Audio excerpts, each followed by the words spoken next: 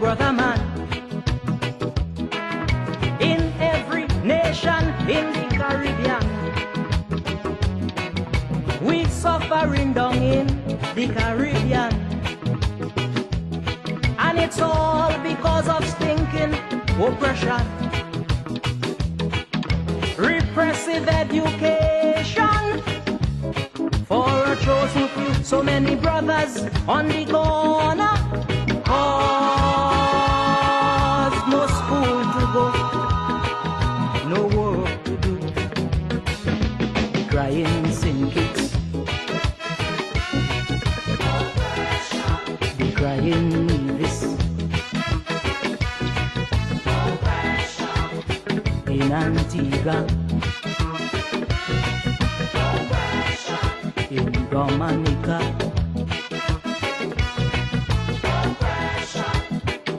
oppressors,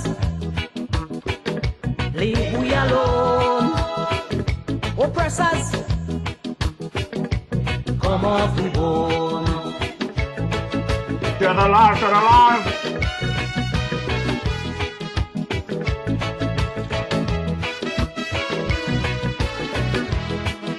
Colonialism went, oh that I know. But oppression never ever let we go. They granted independence few by few, but oppressors never ever left them to. With his imperialistic game plan, he monopolized the land. Now the people of the Caribbean ain't got much food, ain't got much land. The crying Binisha, Parry back in Grenada, in Jamaica, Trinidad, Guyana, oppressors, leave we alone. Oppressors, come off the bone. To the last, to the last.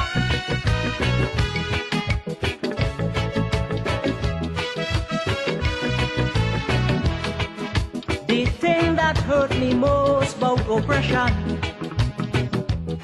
is the involvement of we politicians. You both, brother, to help fight oppression. Brother, get in there and join the bandwagon. You oppose the ruling party, you become an enemy, and you could swear to Jah Almighty.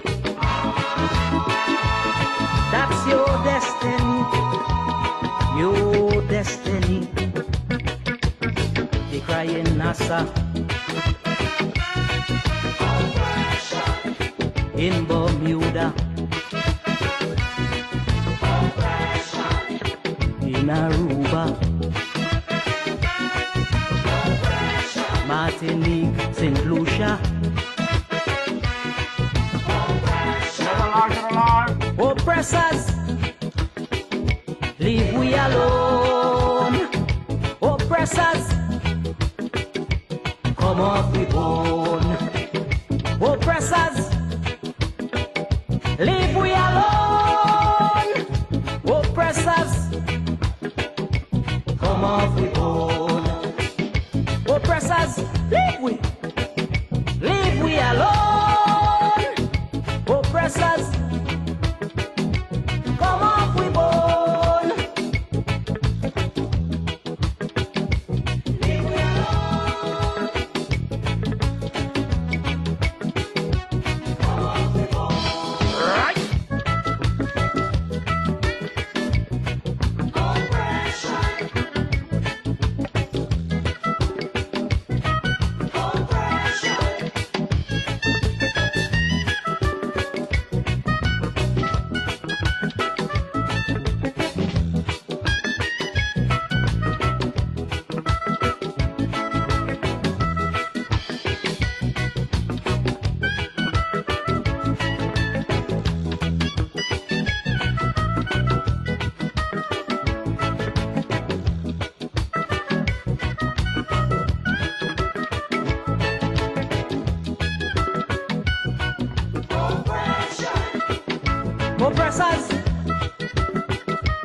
Oppressors. Oppressors. Oppressors.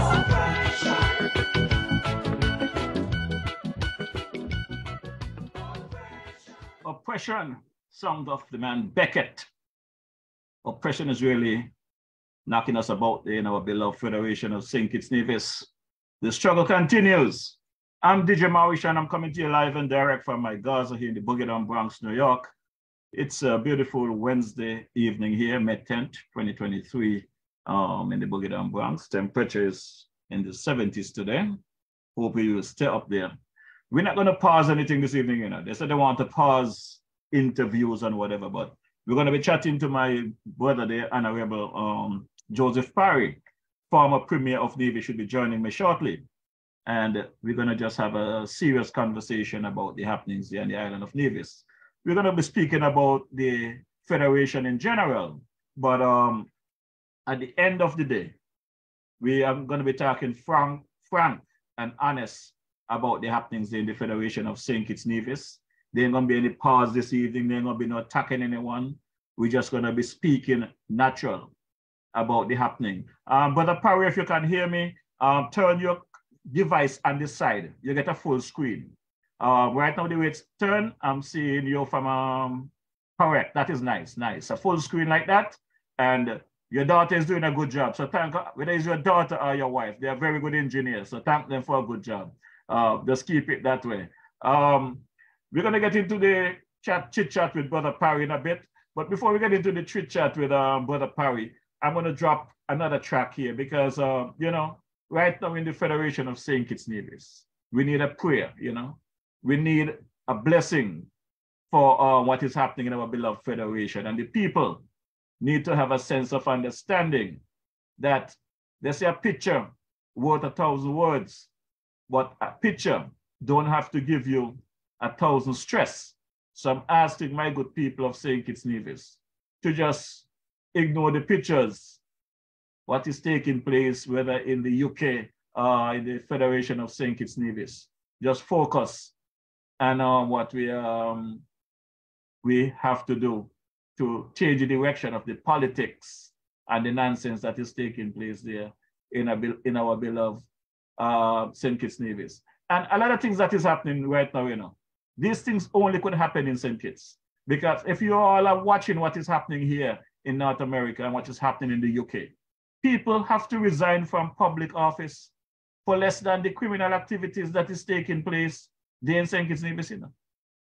People have to resign for less than that. And for whatever reason, our people continue to accept the mediocrity management of what's taking place in Nevis. But tonight, we're going to take a pause from that, I don't know what to call it, of a building, the external wing there for the Alexandria Hospital. We're going to take a pause on that. We're going to come to the man, Joseph Parry, because many people have been calling me and saying, why Parry is so quiet? Well, Parry is not a quiet man, and I think he's capable of speaking. So I'm going to drop this track, and I'm going to come right back to Brother Joseph Parry, and we're going to have a good chit-chat here. So stand by. The man Lord Cut, only in St. Christopher and Nevis, you got this corruption taking place. The man Cut. Oh, yeah.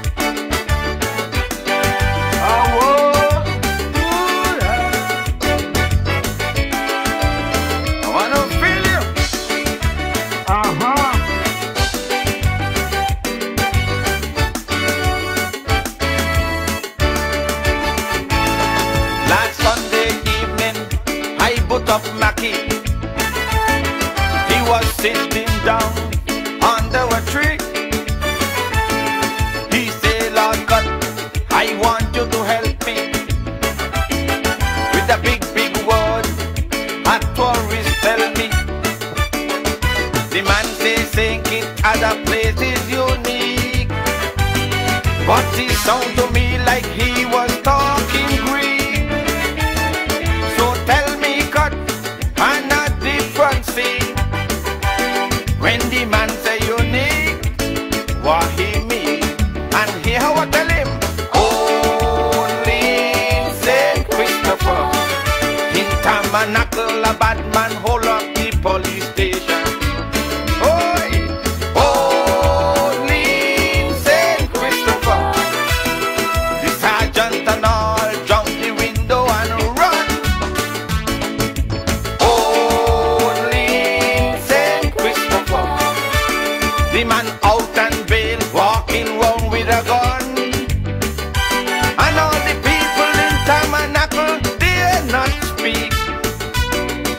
a situation like this is unique.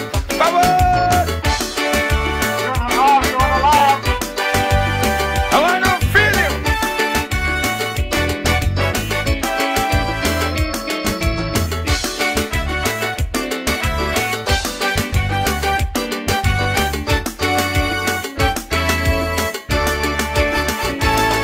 He say, Lord God, you should be a king. You teach monarch and start in how to sing. You have such an excellent memory and a mind like a dictionary. Your little explanation is so clear. Once again, my brain is now in gear. So one more time, give me a beat of the proper meaning of the word unique. And here I tell him, only in St. Christopher. I just say how we disappointed with our age. Only in St. Christopher. Our next judge views a jury finding a killer guilty.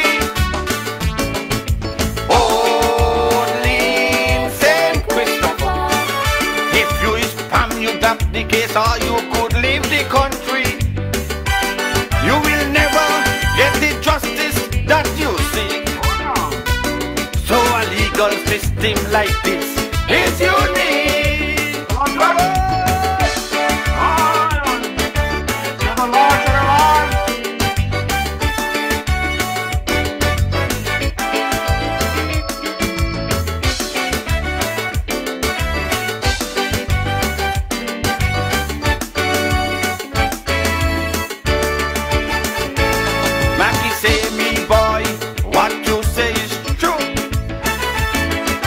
Sensible man must agree with you.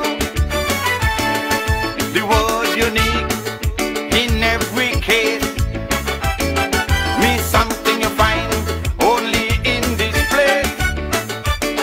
So tell me now and proceed with care. Come close to me and whisper in the air. If think it is so unique for true, have a prime minister that is unique too.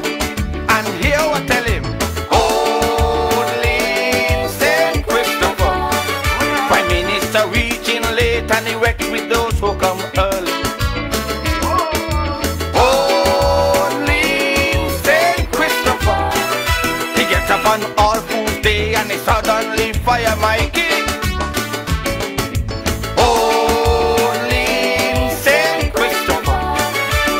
Got no explanation to give to nobody. But if he doing all this to prove that he is not weak, then a prime minister like ours is unique. Come on. I want to feel you. You feel me?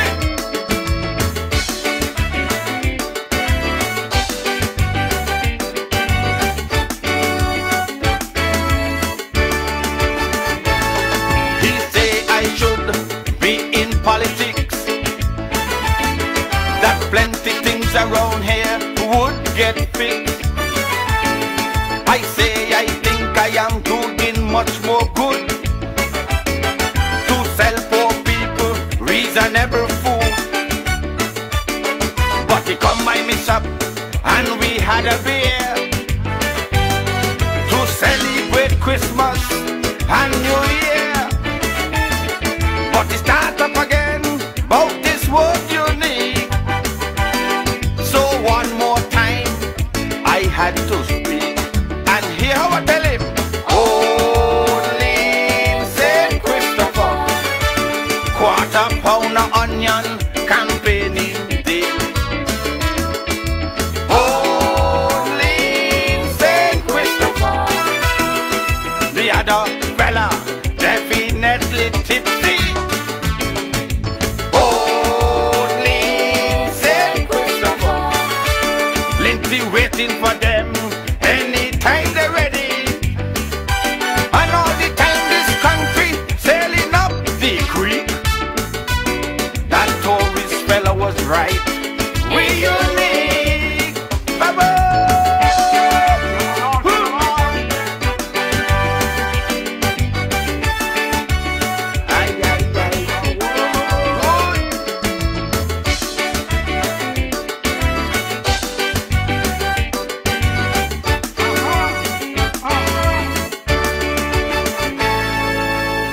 Sounds of the man lad cut.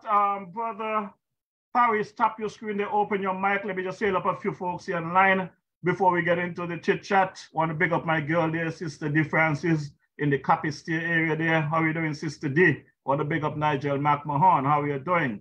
Even Jeffers, how is life there in the UK? Everything good? Sister G Williams. Skeet, how are you doing? Rutland Hill, JT Taylor, Randa Brown. How are you guys doing? Lynette Farrell. Joseph Walcott Parry, welcome to the ride. Your mic is still closed. You need to tap your screen and hit that red icon. Open your mic. I want to big up my boy there. Brother Eustace Hendrickson there in the Houston area. Brother C.G. Walwyn, how you doing? Commissioner Walwyn. The man dancing Commissioner Austin Williams, how are you doing? You open, Parry, that's good. Stand by. I want to big up Tessa Brown. How are you doing? Everything good with you? Tessa Brown Paris, Tanya Powell. Want to big up my boy there, brother Carlisle Powell. The man there, brother Kelvin Daly and the man Tulu. Great performance last Thursday, gentlemen, and Saturday was a ball day with the man Hensley Daniel. Great performance. You guys picking it up and doing the right thing. Keep the pressure. Keep it coming. Also want to big up Ruby Walters. Sister Beverly Morrishaw, how are you doing? Gwyneth Morrishaw, my baby girl is hanging with daddy this evening. So it's good to have my baby girl with me. How about Sister Cicely Brown there?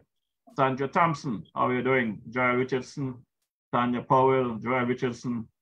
Ingrid, how are you doing? Everything good with you? Ingrid Daniel, Sister Hazel Claxton, how are you doing? The man Jean, how about the man there?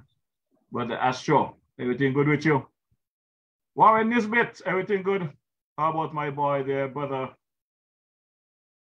Nigel Leader? Evelyn, everything good with you? Pearl Francis, wow, you guys are really here. Monica Brown, my brother there, Ashbourne Liebert, the good. Shepherd, how are you doing? Everything good? Jason Hazel, Dawati Allen, how are you doing? My mascot, everything good? Brother Jeff Pemberton, Sister Patricia Bartlett, how about Sister JD Keynes? Patty, how are you doing? Everything good with you? Clayton Davis, everything nice? Want to big up my boy, the man Monarch. How are you doing? Brother Aston Williams again. Teresa, how are you doing? Brown. LaQuisha Dyer, everything good with you? Visha, how are you doing? Everything good? Well, Brother Parry, good evening. How are you doing? Can you hear me? Yeah, I'm hearing you quite loud and clear. Man, you're coming to loud and clear. It's good having you back and the program. And as I always say to folks when they come online, remember you was here before, but the program get viewership weekly, it increased. So we're gonna ask you to just give a quick synopsis of who is Honorable Joseph Parry before we get into the chit chat. Okay, well, first of all, let me say that I didn't start as a politician. I started as a civil servant. I taught at Charleston Secondary School for 8 years. And then I worked at Social Security from 1978 to 1980. I was permanent secretary of Nevis Affairs from 1980 until 1984. In other words, I was the only permanent secretary in Nevis at that time. And all the ministries were lumped together. And in 1983, we had the independence constitution for Nevis, and ministries were formed, so I became the PS Premier's ministry. Then in 1987, I went into politics, and I was in politics for about 31 years. Apart from that, I was president of the Nevis Cricket Association for many years. I was involved in the overthrow of the old association, and so I was a new member, one of the members of the Nevis Cricket Association, which is still functioning today. And I have also been involved in the church. So, well, I was involved in netball too. A lot of people don't know that, but I used to be a selector in netball in those days. So that's me basically. All right, great. Your camera, I realize you're holding your device, but I'm not seeing your face. I'm seeing your chest. If you could bring it down, up, that you can see your face. You see my face now? Yeah. If you could bring it closer, yeah. You're looking much better there. You look like you're in Nevis now. Now you look like you're in Nevis. Yeah, bring it back where it was. Come back, bring it back a bit. I don't know if you could lean it up on something, and just come closer. Yeah, let's see. Yeah. Is that better? Yeah, but if you can come closer, it's too far away from you. Yeah, that's better there. Okay. All right. Yeah, Brother Parry, there's a lot of things that have been taking place in the atmosphere, and I'll be getting the calls. They want to know why Mr. Parry is so quiet. And I know you're not a quiet fella from the little I know of you, and you're very straightforward. It's still picking up your chest and not your head. You had it up a while ago properly. So I don't know if you want to bring it up a bit down that angle. Correct. That would be good right about there. Yeah, I'm gonna have to adjust though because it's an awkward position. Okay, make your adjustment. Adjust whatever you have to adjust, whether yourself or the device. Well,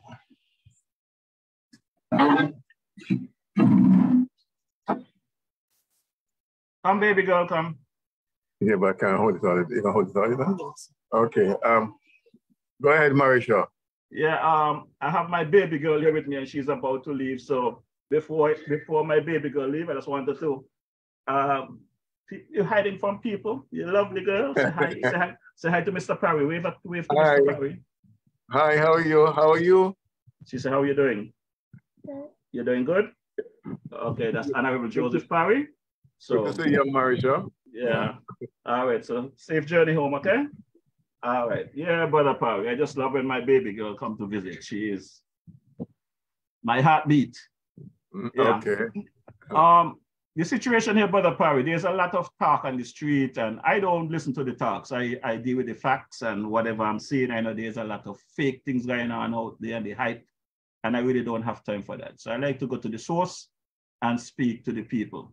There's a lot of things that I learned during the last federal electoral campaign and the last local election campaign. So let's start there, because there are some things that is going on now that people is of the opinion that there is some fight between the Labour Party and the NRP. I don't see it. So maybe you guys are seeing something different here to what I am seeing.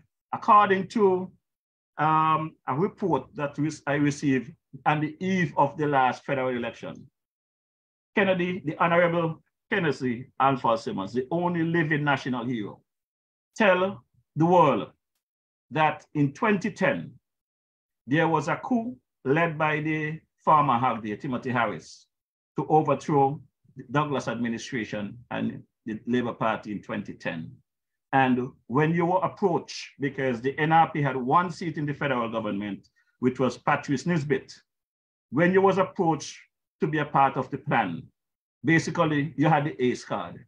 You could have determined whether you're going to support Timothy Harris and overthrow a Labour Party, or you're going to stick to your guns and let the Labour Party stay in power. And after Timothy was not successful, that is when he went back to the Labour administration, and the Labour administration saw another life for another term. Is there any truth to that?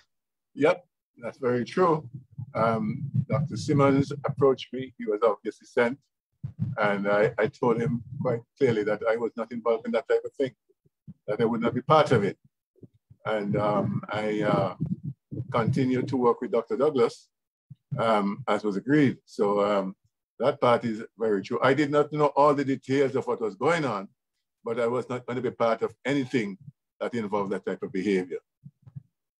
And this leads me to the next question, Honorable, because people got to understand some of the politicians and our people, they don't have no sense of loyalty and they like to make excuses. You as the leader of the NRP and you as a former premier, you run in the St. Thomas's number what? That's number 5? Number five boxing. Depending. Did you run as a candidate for the benefit of Joseph Parry, or did you run as a candidate for NRP? Let me make that absolutely clear. That first of all, in my philosophy, country comes first, party comes second, and Joseph Parry comes along last. I never, and I must say this about the NRP that I got involved in. It was not about personality and it was not about self. It was about country. It was always about the development of Nevis. That's what it was about.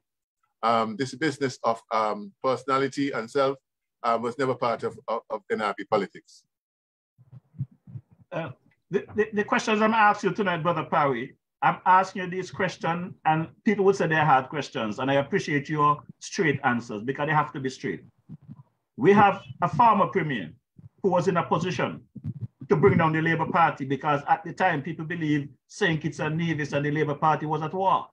So it should have been easy for you to take what you can get, as the new word is, fair share, and to hell with the Labour Party. You did not go that route. You stick with the Labour Party and you make sure that it was country first. The federation was first and foremost in your mind.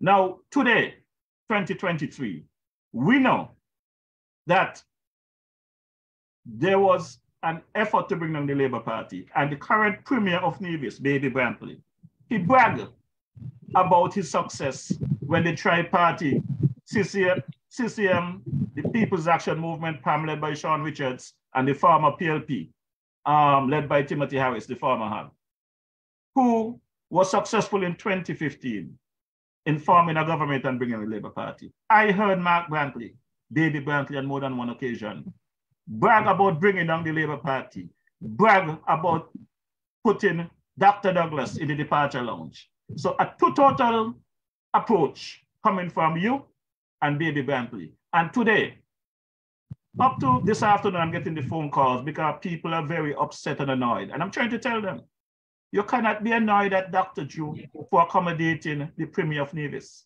Whether you like the man or not, you got to respect the office. And Dr. Drew is doing the correct thing. When the time comes, I know Dr. Drew have said it, and I have confidence in Dr. Drew. That is not about an individual, it's about Nevis, it's about the federation. He's the prime minister for everybody. And he has his handful. And I know many people want to kill me, say I helped to put them there and they're not doing a good job. Mr. Parry, it is just my opinion. For all that the federation went through for 7 years, I think the Labour Party has done a splendid job so far, trying to restore a little good direction for the people and for the country. They are not doing everything 100%. There are things I will do differently, and I will outline some of them this evening. But we are here to voice our opinion. We are basically the unpaid advisor. So I am asking you, give me your views on the current situation, the atmosphere between St. Kitts and Nevis. Well, I would use an analogy. In 2006, when NRP won the Nevis government, the People's Action Movement assumed that we had a relationship, although Dr. Simmons made it quite clear that relationship ended in 1995.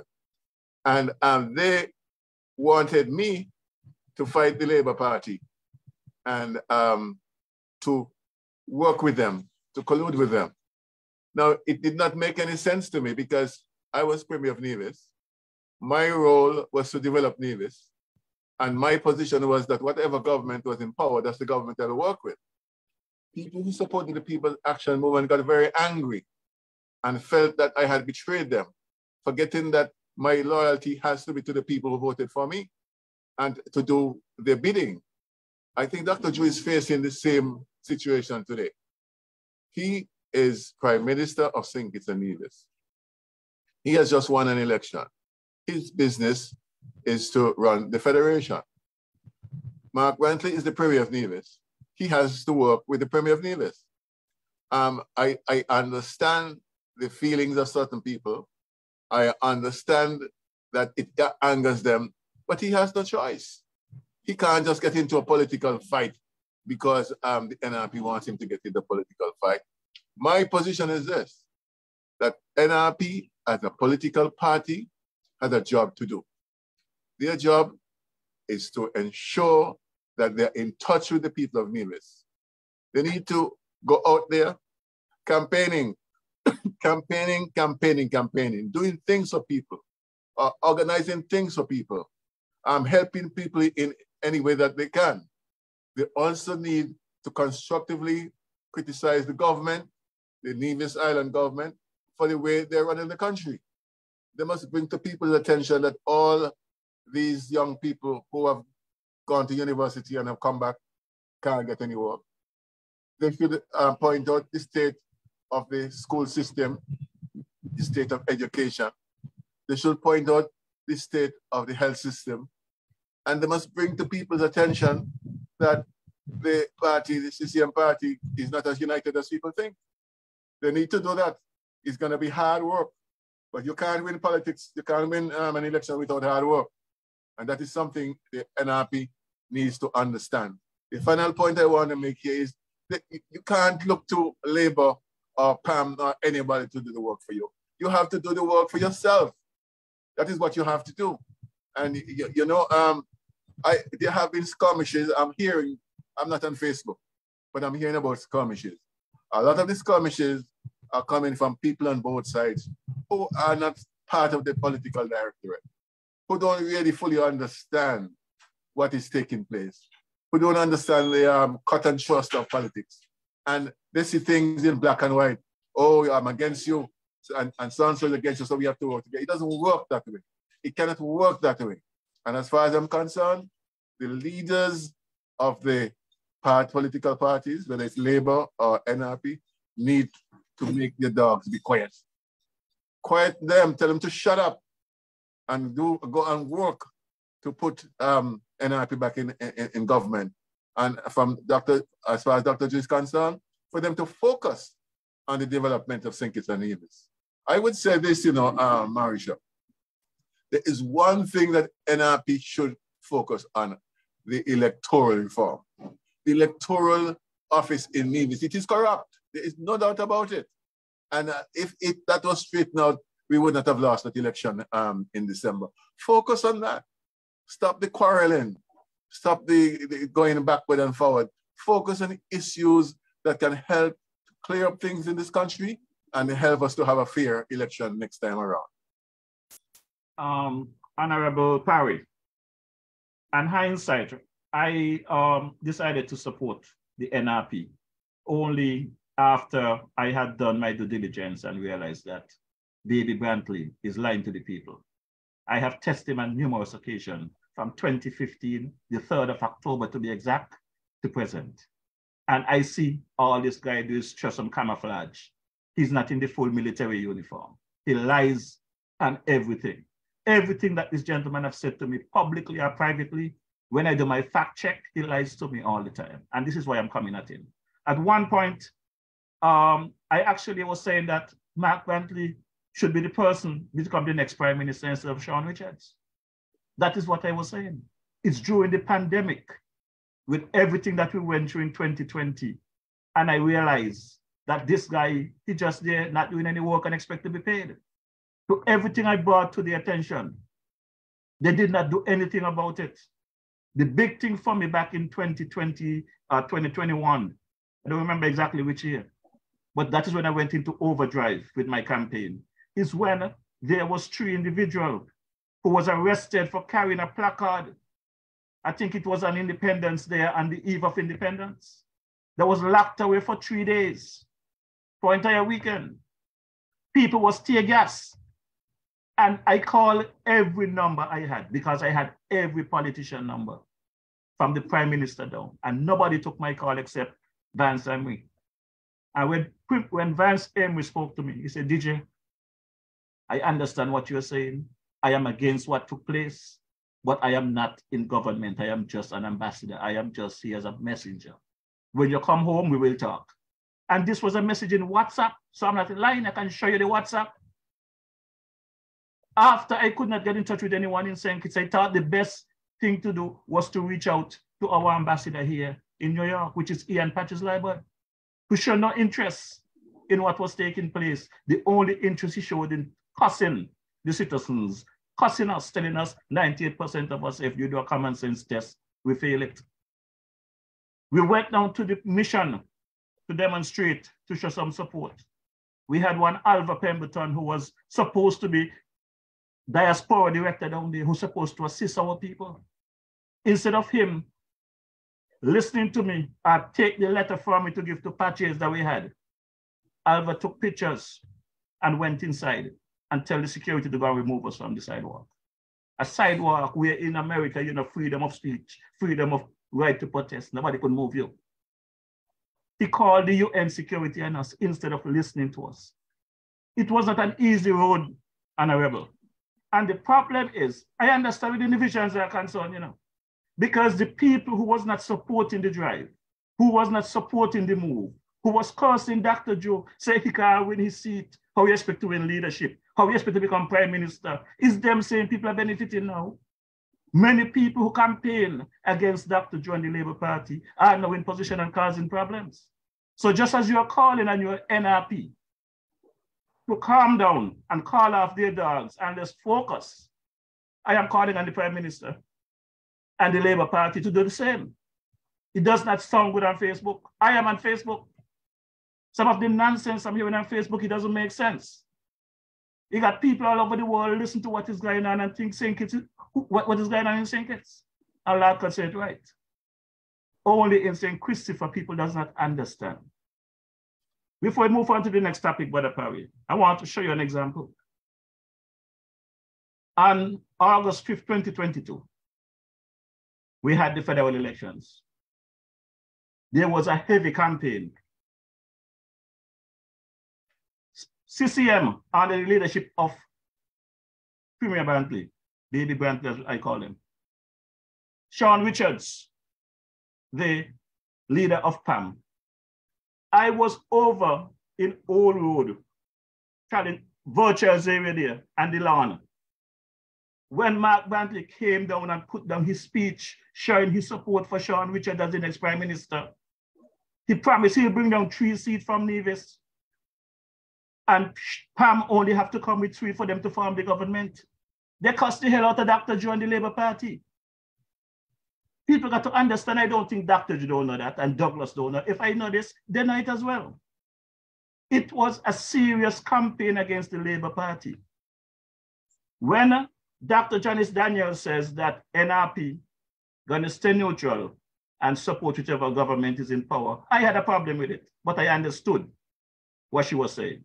And I said what I had to say on this program. And once the dust settled, I reached out to Janice and I said, listen, at the end of the day, you and I did not agree on your position for the federal elections, but I know NRP is best for Nevis right now. CCM is not good for Nevis at the moment under the leadership of Mark Brantley. Nevis need a reprieve, so I am supporting the NRP. That was my position. So if the CCM under the leadership of Mark Brantley took such a position and cussed the hell out of Labour Party and myself, called me all kind of names, I'm broadcasting from a garage, I'm broadcasting from an attic in America, ignore the noise, all kind of nonsense. I don't understand why the people of Nevis would think that Dr. Joe and the Labour Party would just sit in bed with Mark Brantley because they forgive him. There's no forgiveness for Mark Brantley. Well, you know, Morrishaw, you have to accept that the people on the road would not be reading the politics like you and I would. And so the powers that be need to engage them. All right. And help them to understand how it works. Dr. just can't come up and beat up Mark Brantley. He has to work with the Nevis Island administration. Who is the head of the Nevis Island administration? Is Mark Brantley. Right. But I am quite sure the persons in the Labour Party know the man. They know his history. They know what he has done to a number of politicians. You know, the people speak about bringing down Labour. But I know that it was a full cabal that organized not only to bring Labour down, but to bring NRP down. Yep. The strategy was simple. Destroy NRP, and then you'll be able to deal with Labour. That was the strategy. And they could talk about the court case as much as they like. They could accuse us of all kinds of things. I know that electoral office was mismanaged. I know what happened in the post office. I know. And I know why we eventually got thrown out of government. You had old politicians, you had new politicians, you had people in St. Kitts who had influence over the judiciary. All of them allied together to work to bring down NRP Nevis, and then they went for Labour. And you think Labour don't know that? You don't think you think Douglas don't know that? I know it. I know it, and he must know it. It's clear now, you know. It's very clear. The picture is there, and you know what is amazing, you know, Brother Parry. And I'm going to start playing some clips now that you would understand where I'm going with this conversation, because some of these activists are pundits. I respect them because I know they mean well, but some people, you cannot make them love somebody if they don't love them, and I do not know why. The hatred for NRP is as strong among some people, so strong as among some people. And I ask the question, is it NRP that they hate, or do they hate Dr. Janice Daniel? Or they just hate Nevis? Because these same people who now have so much to say, during the campaign, the federal campaign, during the local campaign, they appear here in this program with me.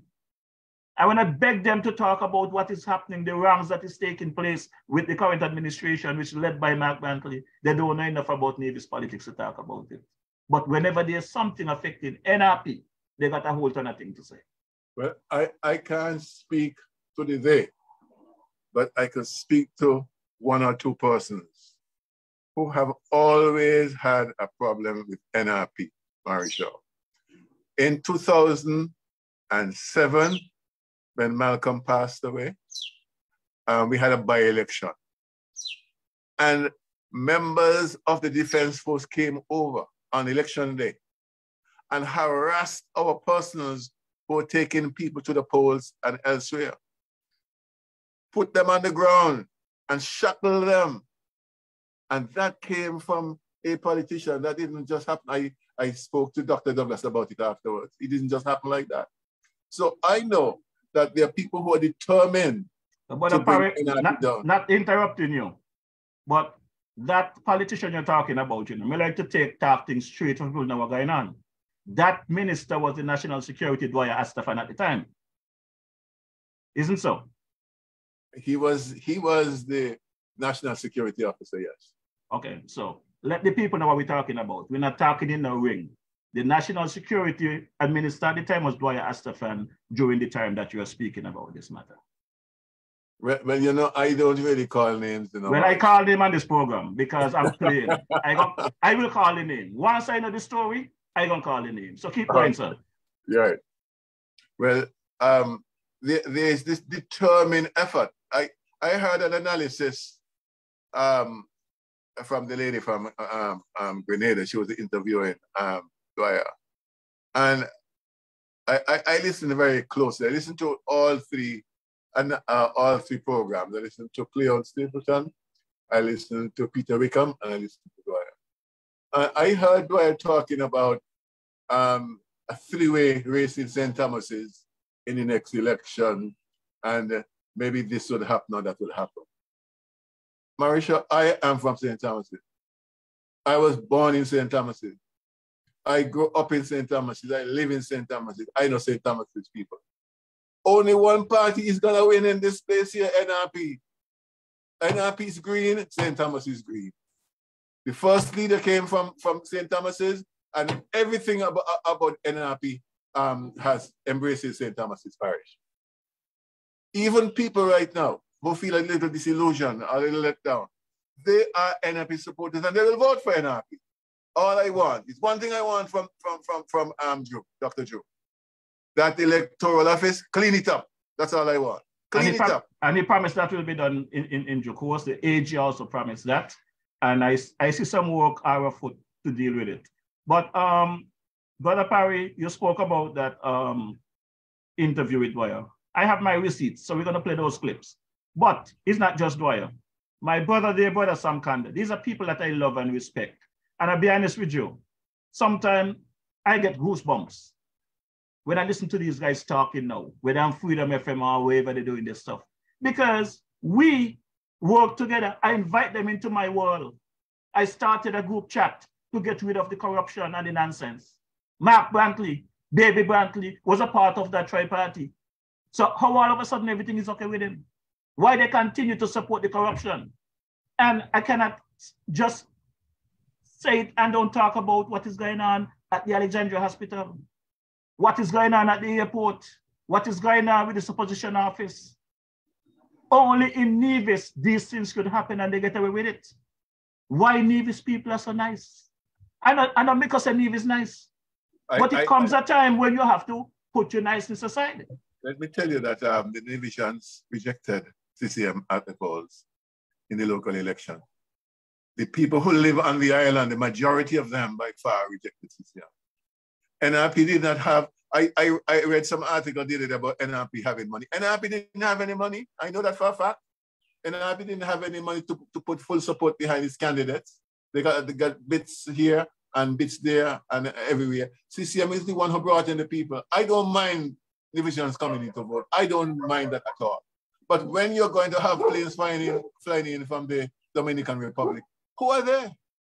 What connection do they have to Nevis? I listened to a program by Dwyer the other day, and Dwyer said, how come some of them are so fair? Well, people went down to the Dominican Republic fair. These are people coming in brown skin, high colored people who don't know a thing about Nevis. I don't know how they got passports for St. Kitts and Nevis. So some of them come to vote and they don't even know who they're voting for. They don't even know where to go. I witnessed that for myself. I spent some good time at the electoral office in St. Kitts. And as I said, I saw something on Facebook earlier about someone from the electoral office that is putting up some stuff there that what was done. They removed apparently a supervisor of elections and put one there who wasn't any better. Did maybe worse than the one who was the original. And it's unfortunate because as Dr. just spoke, Prime Minister just spoke about the fake marriages. The fake marriages was not just in St. Kitts. My good brethren there, Brother Larry Vaughan spoke about the 3 areas where these fake marriages and these foreigners came in. There was 2 particular seat polling areas in St. Kitts and 1 in Nevis. And at the end of the day, if this investigation finishes in swift time, there will be a by-election. And people need to go to jail in Brother Parry. We got people here in America, right here in New York area where I'm at, who lie to Congress and lie to people here about certain things that they're doing. And they're getting charged and processed for less than what's going on in Nevis. So absolutely. This good governance agenda and the freedom of information and this ombudsman, I spoke to Janice already. We need to cut out the talking. Leave the Facebook alone and let's get to work. Let us demand to see where the money went. Remember the former Hagina, the former head of government.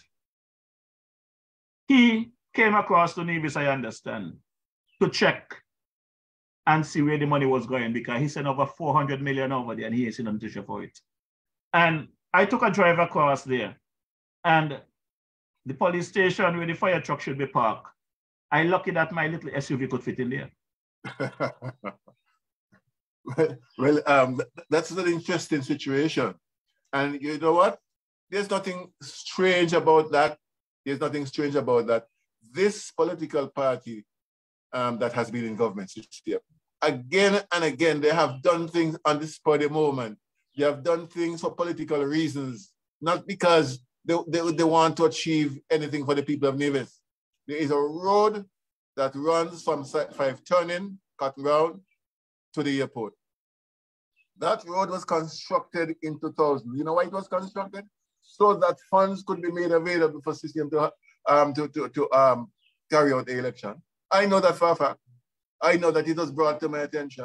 No wonder, you know what has happened to that road? They have had to do it over. That road is no longer there. There's a new road there now. They brought in a construction company that did not have the prerequisites to do roads. And so in a matter of no time, especially in the area of Nelson Spring there, the road started to lift and deep potholes appeared all over the place. They had to bring in the company from Jamaica to do the work again. They're still, in fact, they're still out there doing drains and all kind of things. The second time around to do the road. The hospital is the same thing. When you check out the hospital, either there was no understanding or nobody cared much about the hospital. All they wanted to do is to make sure there was some money. Can you imagine that the hospital has been done and they had to do it over they had to break down, etc., etc. Can you imagine that a company has now been hired from the state to work out how they're going to do the internal part of the hospital, and that there are people who are advising that the best thing to do is to push the building out, and so much money has been spent, and much more will be spent. Nevis people are not as easy as you think.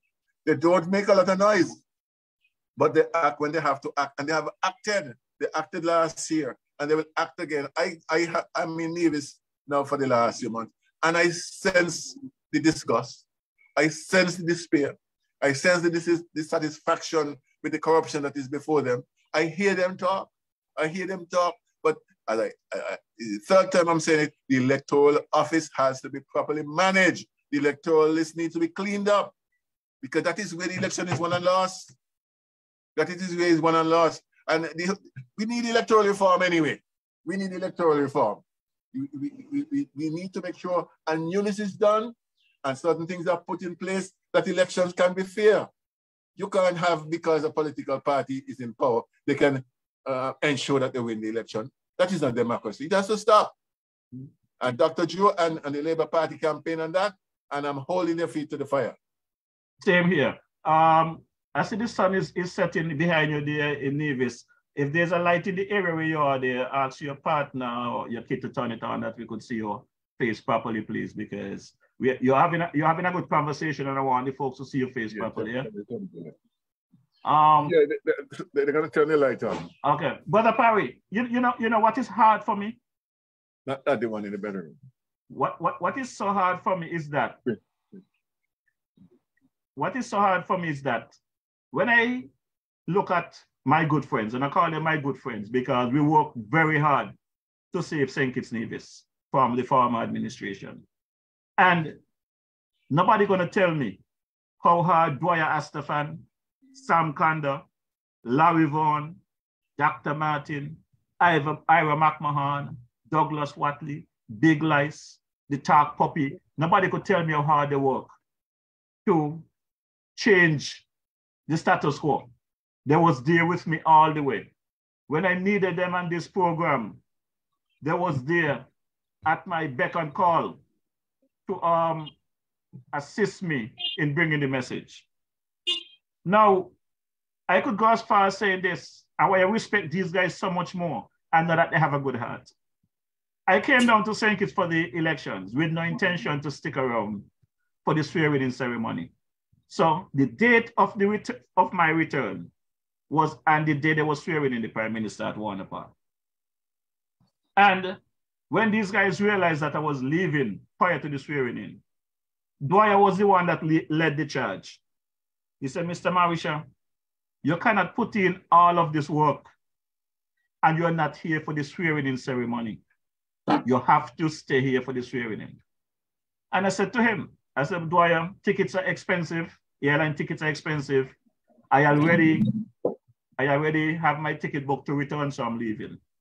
And those guys got together and they decided that they will purchase my one-way ticket back to New York.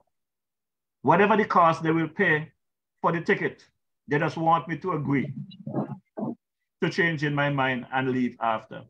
And Brother Parry, they actually called me into a meeting at Sam Kanda's house, and we had the conversation. And I agreed to it. Them guys put the money together, and the one-way ticket back to New York cost more than my round-trip ticket. Okay. You understand? So I give them credit for their genuinity and their support of me and stuff like that. But what I'm having a problem with Dr. Martin and Sam Kanda and Dwyer Astafan is why is it so hard for them to call out the wrongs of Mark Brantley and the CCM party with what is taking place in Nevis. Ira, if you listen to Ira is a very fair guy, you know. Ira opened up on certain things, but for whatever reason, Mark Brantley, friends, our saviors, I think, is Dwyer Astafan, Sam Kanda, and for some reason, when I look at Dr. Martin, my cousin, I question their motives because what they're saying on social media and their radio station and talk show, these folks are to understand that people are listening to us. And people are putting what we are saying to their thoughts and to see what makes sense and what don't make sense. Yeah, the lighting is good. You understand? The problem is we have to forget about us and do what is best for country. I'm going to play this clip, so we're going to have a conversation because... Before you play the clip, I have to... Sam is my friend. I don't know. I haven't been following Sam recently. I must find out from him personally what is happening. I got something here for you. You're going to hear for yourself. You're going to hear for yourself. Sam is my friend too. His wife is my friend.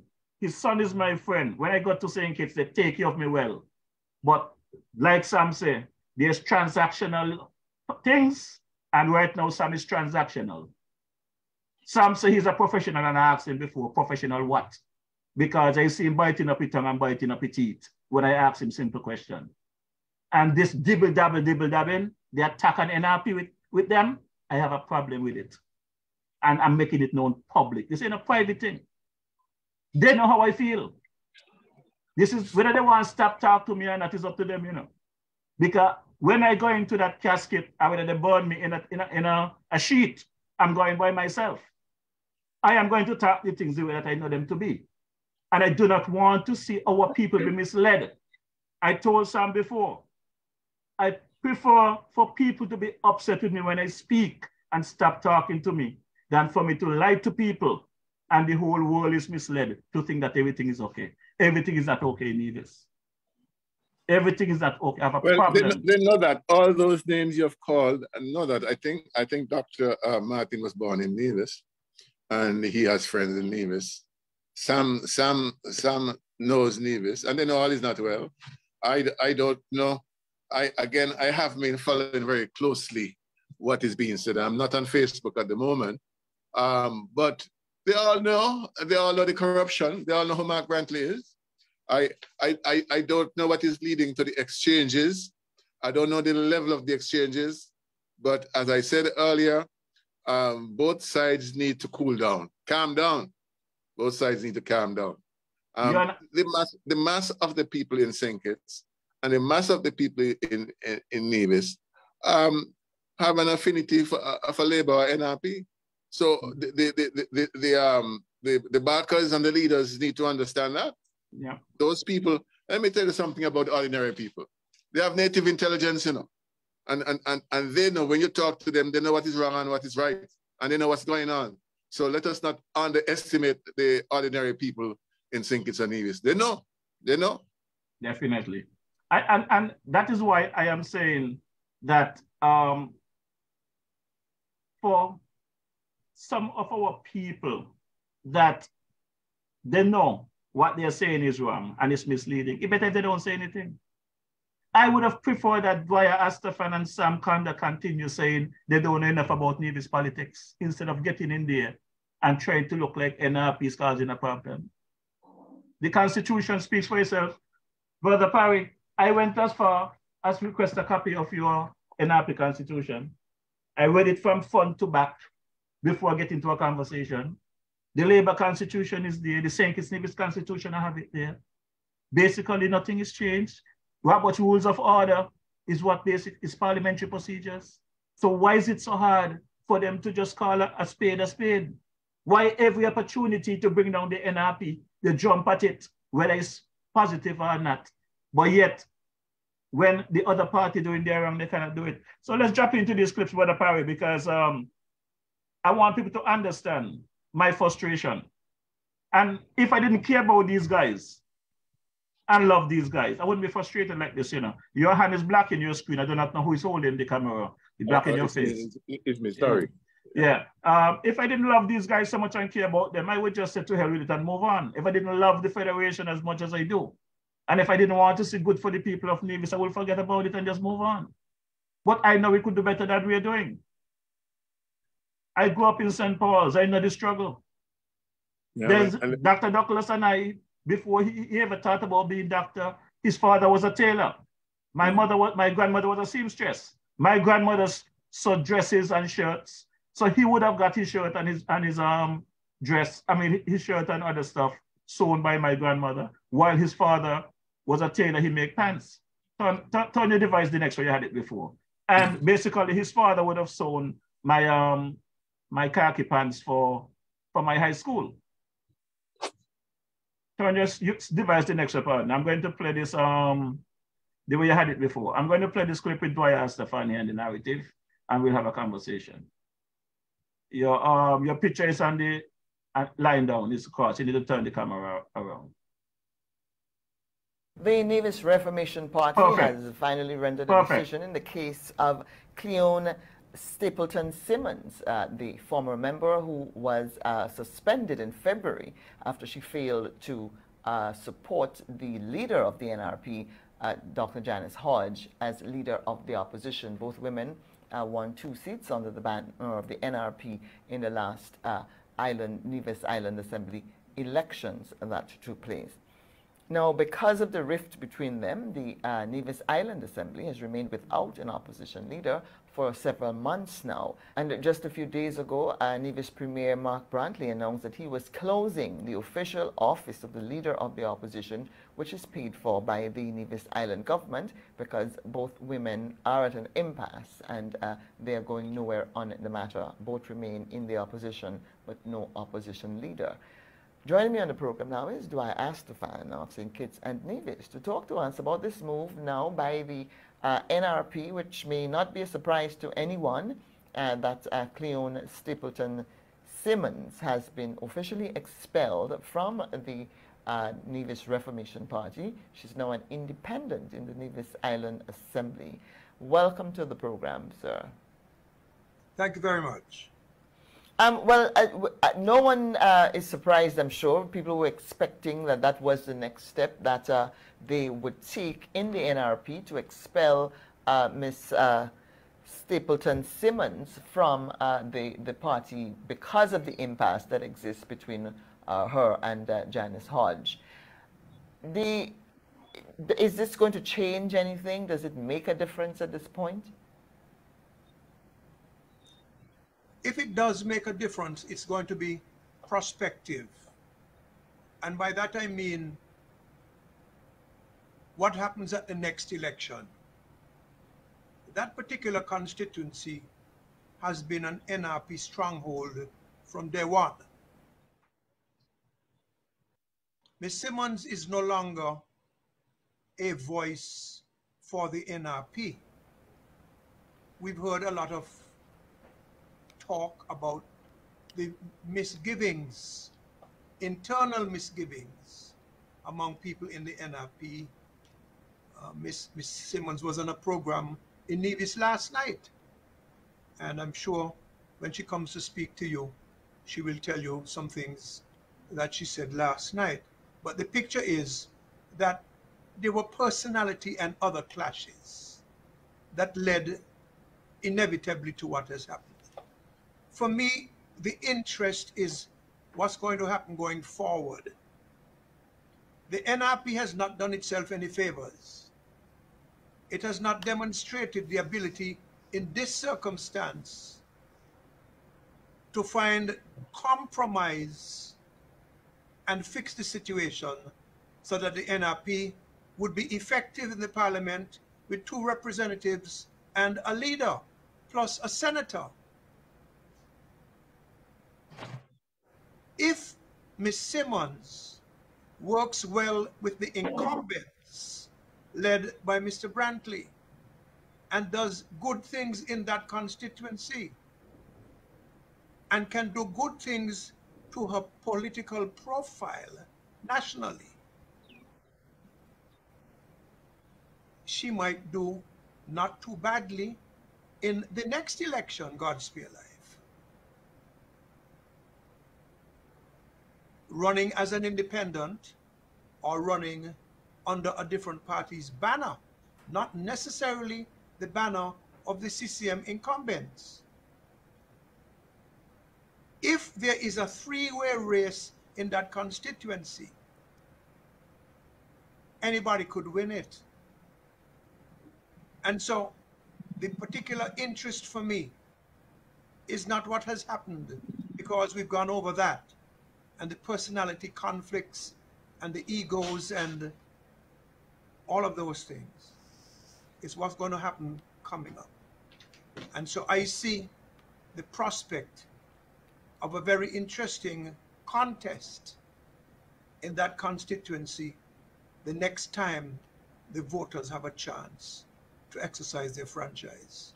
So you believe what is now an NRP stronghold, District 5, is it, could end up changing hands if Stapleton Simmons is able to position herself well enough with the CCM and in terms of access of resources for her district? And the CCM may or may not have an interest in running her as a candidate. So the CCM really is holding the cards in its hands now and can play a consequential role in what happens in number 5 going forward. That to me is where the interest really is, yes. I believe the NRP may have played itself out of a seat. Not necessarily, but may have. Time will tell.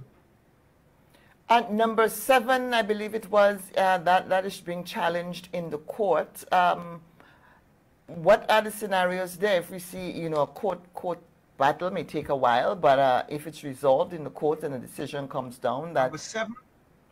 Oh, I probably got it wrong. The district that is being contested. I think it was number 1. Number 1 being disputed by the NRP. But I don't think that is going anywhere. I don't think that's going anywhere. So you don't think that's in play? No. It might have been in play if the NRP had strategized more prudently and with the candidate they used or with another candidate who we are told had polled internally better than the person whom the NRP had put forward as the candidate, but who was not chosen as the candidate in that election.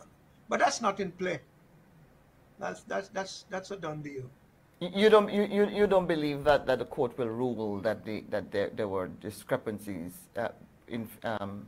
rule in favor of the claims of discrepancies in that district? It's not going anywhere. It's not going anywhere. Let's put it that way. That's my view of it.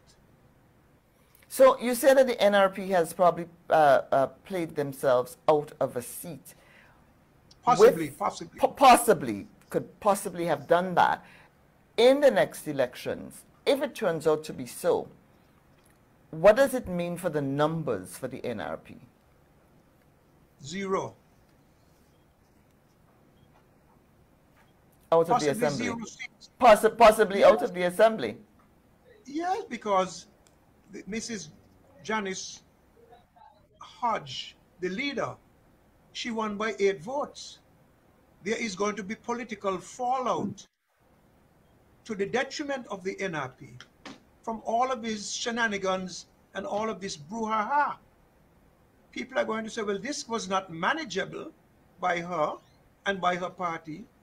Her party is not together, and the political narrative can be structured to make that party look incompetent and unsuited for the responsibilities of governing Nevis.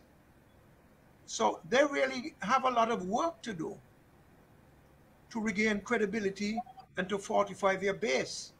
I see things going in the opposite direction. When, let's face it, a few months ago, they had such a wonderful chance to win the election. If they had strategized, you know, hindsight is 20/20, but if they had strategized better in number 1, let us presume the information that I have is correct. We just presume that the other person who was being pushed as a candidate, and I think supported by Cleone Simmons, rejected. He had done better than the lady who eventually ran. And she lost by what, 20-odd votes? Suppose the NRP had chosen him instead. Or, yes, they chose her. Suppose they had channeled more resources into number one. The outcome could have been 3-2 for the NRP. They may have to wait for 10 years for that to happen again. So none of this reflects flatteringly on the NRP and its leadership. Would a change of leadership be something that the NRP needs to seriously consider for its viability going forward? Well, the leader is about 60 years old. She just won a seat. It might be premature for us to deliberate that in a serious manner, but it won't be long before that conversation arises. I don't know to what level of seriousness the conversation will rise, but the goings-on of the last several months suggest that all is not well in that organization.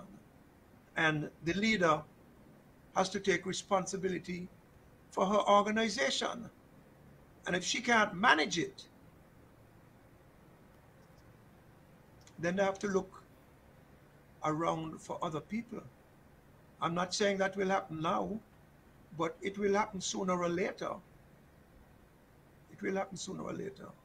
You see, another thing, Calistro, maybe this emphasis, even obsession on running a full slate, almost a full slate of female candidates, was misguided. Why is that? Well, if, for example, in number one, there was a male, and I'm just saying if, I don't have the empirical data in front of me, but if it is true that a gentleman had done better than J.D. Keynes in a poll in number one, which suggests to me, as somebody who has been in politics, the probability that he would have done better than her in the general election, well, in the Nevis election, and number one was close, then why was he not chosen? Why was Miss Keynes chosen over him? Why was this emphasis, the narrative, so much on women, women, women? Not everybody likes that. It is true. Everybody must have a fair share and fair access to everything in the country. But if you are going to accentuate it based on gender, then there's going to be some backlash, whether it's male or female. And in politics, you don't try to alienate people unnecessarily. Which to me might be another reflection of less than the best quality judgment for the political strategists and decision makers in the NRP. So do you believe that they sacrificed running more viable candidates in order to fulfill some sort of gender agenda? Well, I don't necessarily believe that, but I could be inclined to believe that the selection process was not as strategically prudent as it could have been. Not just the selection process, but the strategies and tactics used. Because the election demonstrated that the CCM was there for the taking. The government was there for the taking. Any election that is so close means that anybody could have won it. And if they didn't win the election, then they have to examine themselves as to why. And they need to be honest in this examination. Where did we go wrong? Who made these mistakes? Can these things be allowed to continue? Can these persons be allowed to continue? They have a lot of questions to ask and a lot of questions to answer. And I have heard people who support them quietly, who are very disappointed that this matter was not resolved. And there's going to be pushback both on the NRP and its leader and on Ms. Simmons. There'll be pushback on both. Who does that strengthen? CCM. But how do you reach a compromise when both women are standing their ground? I mean, what was the path to resolution there? Saying, okay, well, share the opposition leader position, you'll be opposition leader for half the term. And Ms. Simmons said last night on radio that she was willing to go past that. She wanted to have a say in the determination of the senator, the selection of the senator. 2 names, according to her, were floated. One of them a Mr. Bartlett, another one a Miss Merchant. I think Mr. Bartlett was the person that Miss Cleone Stapleton was promoting. Neither of them was accepted. Recommendation was made and more new names were added. Miss Stapleton said last night on the radio that she was not included in that conversation. So the stiff-neck approach can be pointed at both the leader and Miss Simmons. Perhaps more so on the leader. I don't believe Miss Simmons was expecting to become the leader. What I presume she was doing, her strategy was to use that as a negotiating chip. To say, okay, I have the most experience, let me be the leader. They will say, well, no, that's not how it's done. The leader of the party wins a seat, she's the leader. Okay, well, I would like this person to be the senator. Well, that's a conversation you can have. And if that person is the right person for the party, then you choose him or her. But Miss Simmons, if you believe what she's saying, you might feel that she was kind of shunted out from the inner circle that made the ultimate decisions. Again, Mark Brantley can sit down and smile. It's all and the leader of the opposition office was only opened by Mr. Brantley as a gesture, a goodwill gesture. Because when he did so, the only member of the opposition was Mr. Joseph Parry. And in order to be named leader of the opposition, you have to have the support of at least one other person. And there was no such other person on the opposition side but him. So it was a goodwill gesture by Mr. Brantley. And I'm not taking sides. It's obvious. And so even when Stapleton Simmons won in the by-election, she still wasn't the opposition leader. She was, and it was the same scenario. She was the only one. She was the only one, so she could not have been. She could not have been nominated as a leader of the opposition. No, it would not have been the right thing for her to be opposition leader. The leader of the party, Dr. Daniel Hodge, she should be the opposition leader. But that does not stand alone. There's another aspect, the senator. And that, I think, is where everything fell down. Not that there had not been misgivings before, because Ms. Simmons will say also that she did not get much support from the party in terms of finances and other resources to campaign in her constituency. So there's more to it than we're being told. So my interest really is going forward. What will happen in 5 years' time? And the scenario that I just outlined to you is what I think will happen. If Miss Simmons gets assistance from Brantley's administration, and she can do things in her constituency, and if the geothermal project gets fully underway and a number of jobs are created and the economy becomes more robust, that is even more pressure on the NRP and Ms. Hodge, and a greater opportunity for that seat in number 5 to be lost by the NRP. As a party, what does the NRP do going forward to try to push back against the possibilities that you talk about? They have to sit down and reflect and prioritize.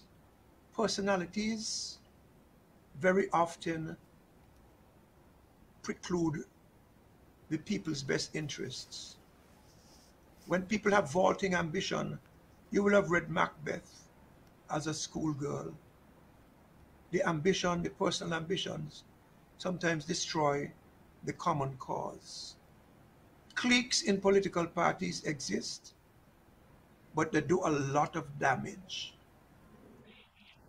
The NRP has to self-reflect, self-examine, and chart a course forward. And this thing about expulsion and all of this, was that necessary? Couldn't it have just been left alone? And suspension and all of these things? It shows to me either an unwillingness or an inability to find compromise. I'm not talking about compromise that includes compromising integrity. I'm talking about the compromise that is absolutely necessary in order to achieve things in the world of politics. And if they are not able to do that, they need a total makeover. And that could take 10 years. Dwyer Astafan, I want to thank you so much for joining me on The Narrative yet again, political and social commentator in St. Kitts and Nevis. Thank you. Yeah, Brother Parry. Hello. We just listened to our interview there with the Clarissa of The Narrative with Dwyer Astafan. It's over 22 minutes, and I play it in the full length. You know why? I want the people online to hear Dwyer Astafan rambling.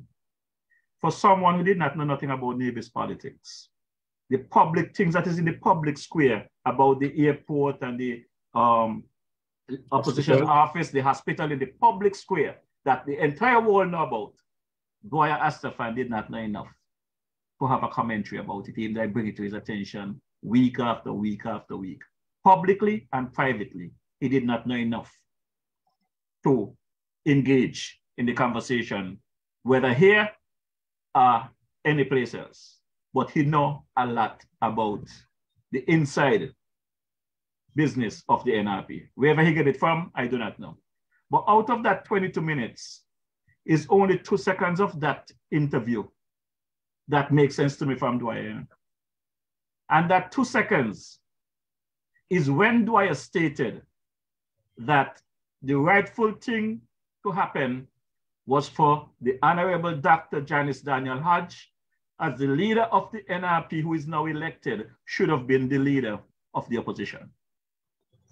That is the only thing he said to me that makes sense here.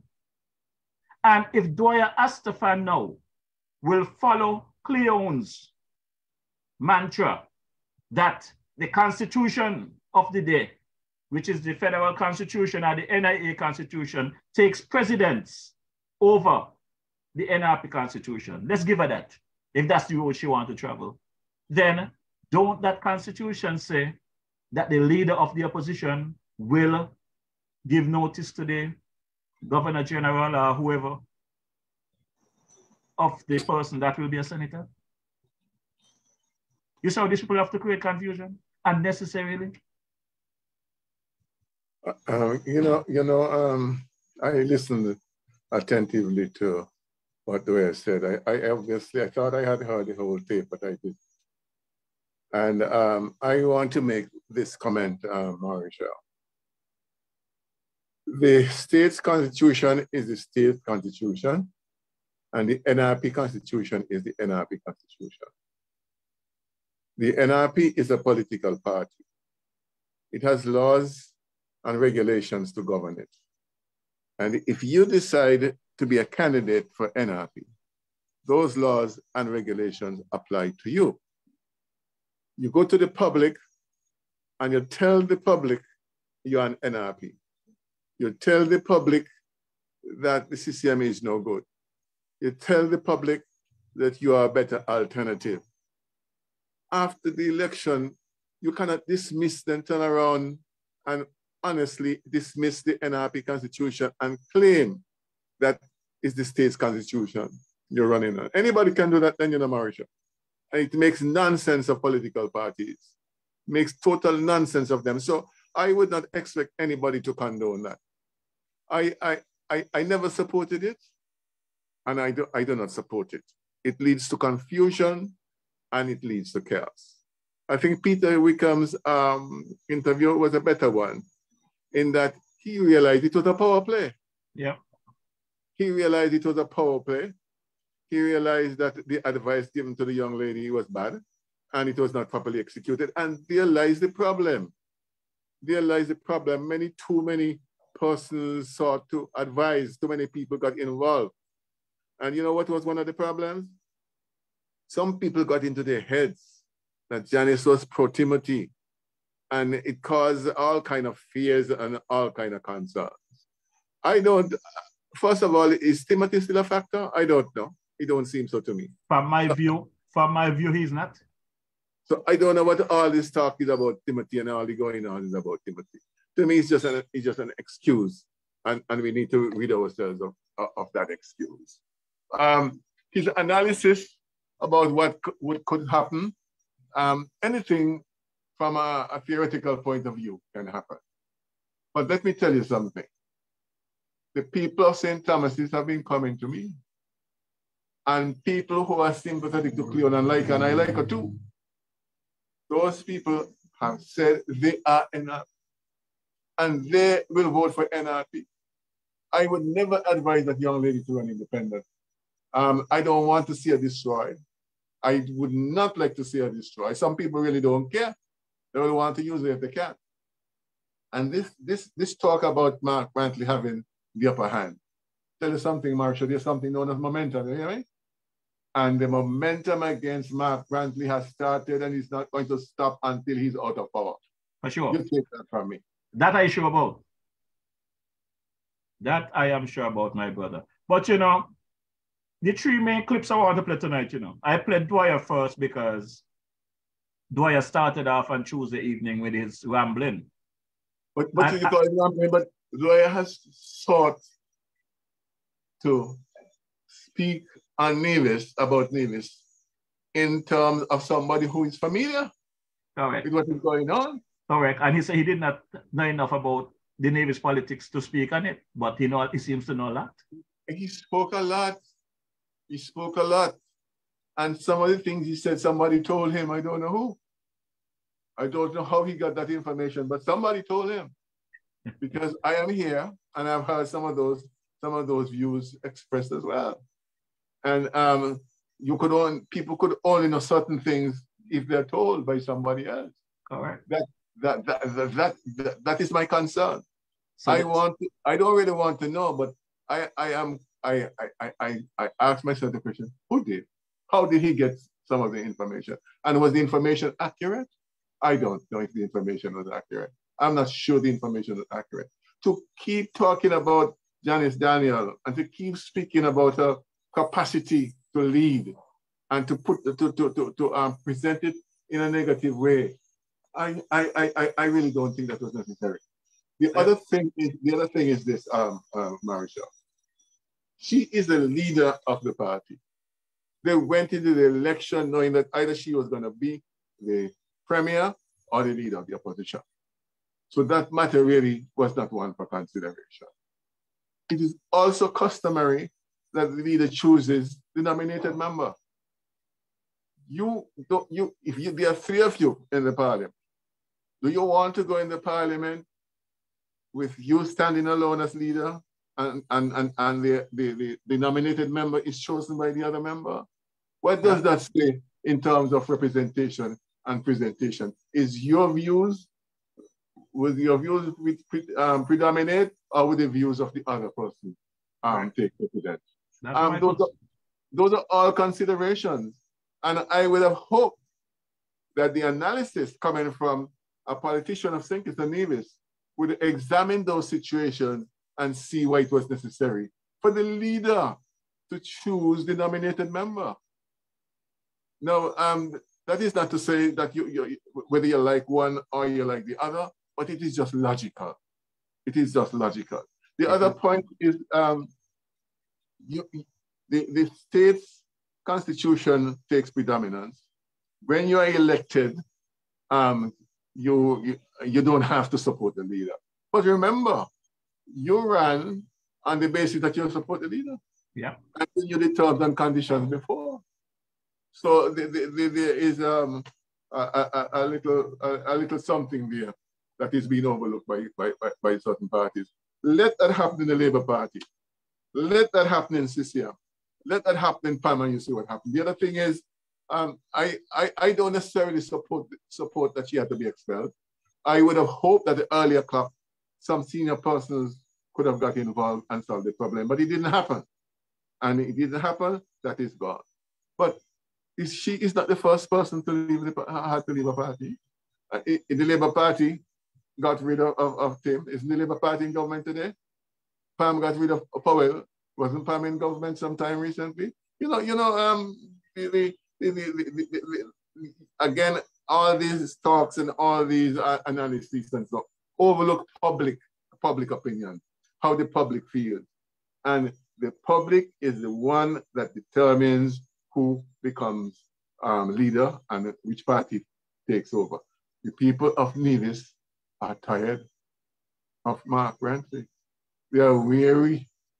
They're frustrated. They want a change. They want a change. Why are they not talking about the electoral office? When I hear Doyle talk, he sounds as if it was a free election, as if the electoral office was perfect and so on. That bothers me because he knows better. He knows better. Everybody in St. Kitts knows better because the Labour Party campaign and the fact that the electoral office in St. Kitts was corrupt. So you think the one in Nevis was not corrupt? If it's the same party, the same unity party, you think it wasn't corrupt? You think people were not being registered who shouldn't be registered? These things need to be explored. I'm not even interested in the court. I don't take the court seriously. And I make that statement without any water. I don't take the court seriously. The matters have to be dealt with by the people, and the matters must be addressed by the politicians who know what's going on and who understand the history of corruption that goes on in these offices. Why are we not talking about that? We're going to be talking about Cleon should run on a three-party thing, and we don't know how it's going to turn out and so on. Let me tell everybody, NRP is going to win the seats. Anybody who feels that NRP is not going to have no seats, they have a long, long time to wait. And I want to say this, Morrishaw, as long as I'm alive and I live in St. Thomas's, I will make sure that NRP continues continues to hold the seat here. You think all the work of Simeon Daniel, Ivor Stevens, and your Swanson must go to waste? You think all the work that I have done must go to waste? You think that a party that believes in the upliftment of people, peace, progress, and prosperity must die because some people want it to die? You think personalities must take precedence over ideas, principles, and core values? That can't happen, must not happen. And the people, some of the people who are asking for certain things to happen in St. Kitts must remember that Nevis is also part of St. Kitts and Nevis. And if you want change in St. Kitts, and if you want good governance in St. Kitts, it must happen in Nevis. Definitely. It must happen in Nevis. You can't hold water in your mouth and whistle. You cannot do it. And you're right, you know. Listen to politicians who tear Timothy to pieces. They tear Sean to pieces. CCM had three persons in that political party, in that government, not a word. Not a word. So all the wrongs that were done, if they were wrongs at all, so these 3 members in Nevis had nothing to do with it. They were there with their hands folded and or praying. That's what they were doing. They were praying and thanking God that they were in St. Kitts, but they did nothing and they knew nothing. That's what was going on. Hypocrisy. Hypocrisy. And I call every one of them out. I call every one of them out. I call them out. And if they can't be straight and honest, leave Nevis alone. If they cannot be straight and honest, if they cannot say what is happening and think is happening in Nevis, leave Nevis alone.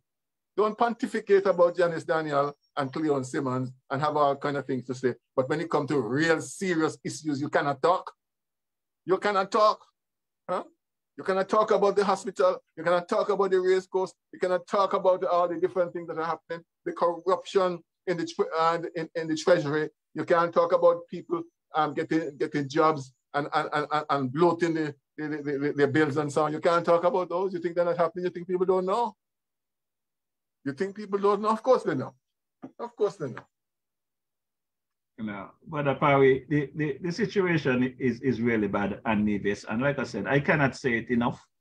I am quite disappointed in my boy, Dwyer, and the knowledge he's presenting now that he have, because unless he heard this from Mark Brantley last week, because baby Brantley got a way of putting out his things every morning, because he seems to know a lot in a very short time. So maybe he had a crash course from baby Brantley. But Mr. Brantley has a job to do, and his job is to distract. His job is to make people believe that NRP is in confusion. That is his job. I mean, I'm not angry with him for doing that. That is what politicians do. But the NRP job is to show how he can run government, to show how his projects can come to fruition. Also, geothermal comes and, oh Lord, thank God, geothermal has come. Who brings geothermal here? Who blocked geothermal? Who sent letters to Washington and to Barbados, to the US embassy? I was in Washington. I met the leader of the Import-Export Bank. I know that the opposition CCM sent letters to block that project when I was premier of this country. That was good politics then. Now Joe has to try to bring geothermal and Mark is going to get all the credit. They think people stupid. They're not. They're not stupid. They're not stupid. Well, I am in observation mode, and they said they got the receipts, and I can assure you, I have all my receipts here. They're on my computer, they're on external drive, and if God take me tomorrow morning, you guys could find my receipts here to play them again on future recording, because we must not let baby Brantley get away with the corruption that has been dealt to the people of Nevis. I have a big problem with it, and I will not stop until the people get what is due to them. Yeah, all I have to say, Dominicanos can continue to come here to vote and go back home. I can't go to Santo Domingo and vote. I don't even know if I'll get past the airport. That can't happen. Do something. Dwyer, Sam, Dr. Martin, talk about it. Do something about it. It's not good. It's not good. I'm a partner of the Big JL. You know, the Big JL has a very good program there. And I'm calling on the Big JL to really step it up as a media outlet and what is going on. If you're going to broadcast things and you're going to be talking the things, as I said before, if Dr. Martin and Sam them, for whatever reason, and Dwyer cannot speak about the wrongs that are going on in Nevis, I have enough information to believe that Ira McMahon will. And I can do it via Zoom, you know. I don't have to be there to do it. I can do it. It's because the facts are there. Again, one thing I don't want. Cleon is a young woman, a young lawyer, and a family. I don't want her to be destroyed. And I don't know that the focus should be on her. In fact, she has been expelled from the party should move on.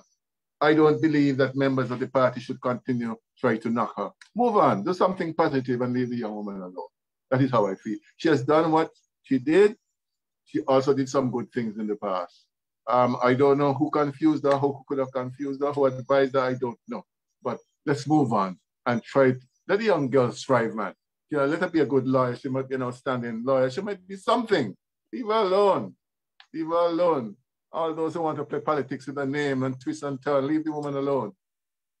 You know something, brother Parry? I could understand what you're saying, because at the end of the day, we all have kids, our family members who might have made mistakes, and they find out too late that they made mistake and want to turn around and do things differently. Where I am concerned, any future participation in the NRP for Cleon should not be. There should not be no acception back into the party.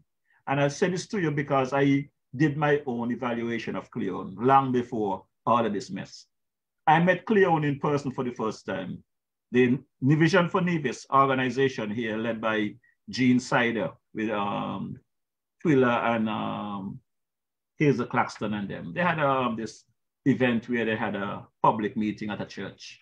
I was asked to stream it live. That's the first time I met Cleon. And just her appearance, her dress code. We know that the NRP dress code was green shirt. Everybody came there in their green blouse. She came in, she kind of, whether it was sky blue or whatever kind of blue, you could see that she was not with it. And her demeanor, her speech, everything. I questioned it after and I told them this lady is not with the NRP. Behind the scenes, I was doing a lot of things to try and help reach folks in the diaspora and try to give some momentum to NRP. And she never supported anything. And I can say this to you, Mr. Parry. I could say it publicly. Janice appeared in this program on many occasions.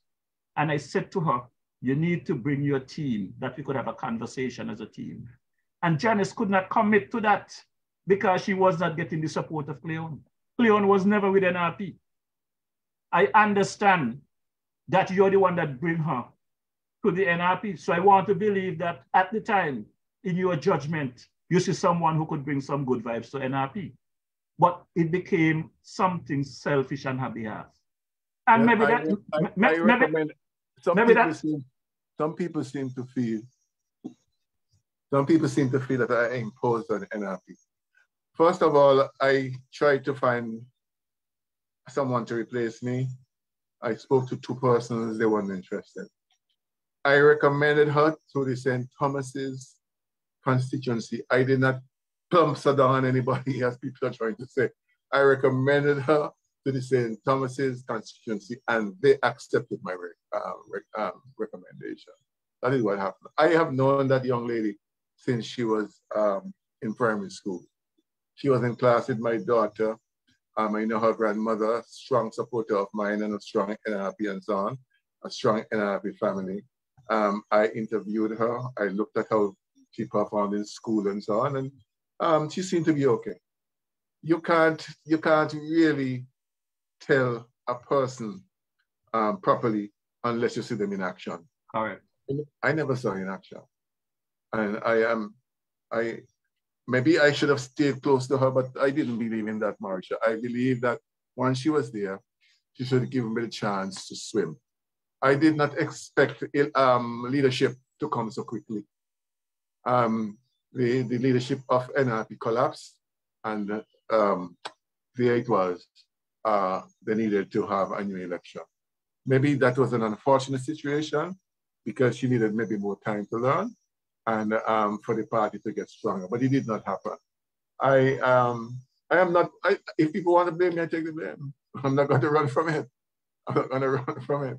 And as I said, I don't want to see her destroyed, but and she's no longer in the party now, so there's no need. There's no need to fight her down. Just move on. In a matter, right now for me, it's not about the blaming. For me, I am happy that you're here. And after this program, you can go and check the thread. You got some great support from the people, and people are enjoying the fact that you took the time to come out and speak, because people been saying, why you're so quiet? So I'm going to ask you this question. You know why I was so quiet? I told you. Yeah, I know, but I'm saying for the public. I know, but for the general public, just for their own thing. The situation is this. Whatever was happening, I know you had your medical stuff to deal with and you was out of the country and all of that good stuff. We spoke. But I am saying at the time, Mr. Parry, from my experience, from my knowledge, Cleon was not listening to anyone. Cleon was not taking calls. So I'm going to ask you the question. Throughout all of this battle, did you ever have the opportunity to try and reach out to Cleon to see how things could have been settled within the NRP? Well, let's put it this way. She and I used to communicate. And after time, the communication broke down. I don't want to go into details. I understand. I understand, yeah. Yeah, there were certain views that I had that maybe she didn't appreciate. And so communication broke down. And the last communication we had to do with after the election, when she came to me and said she would like to continue as leader of the opposition. And I explained to her that is very unusual because the leader of the party is either the premier or leader of the opposition. And I advised her to go and speak to the leader, but do not let this matter become public, because I know once it becomes public, the confusion that could be created. Unfortunately, the matter became public. And I was in no position after that to advise her or to tell her anything.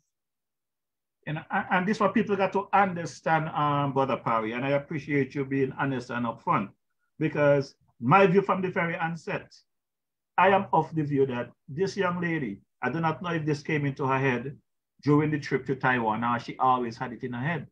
I believe had the Nevis, the NRP won the Nevis Island election last year, December, I am of the view it would have been a problem for the premier fight as well. The attitude that I was seeing from this young lady.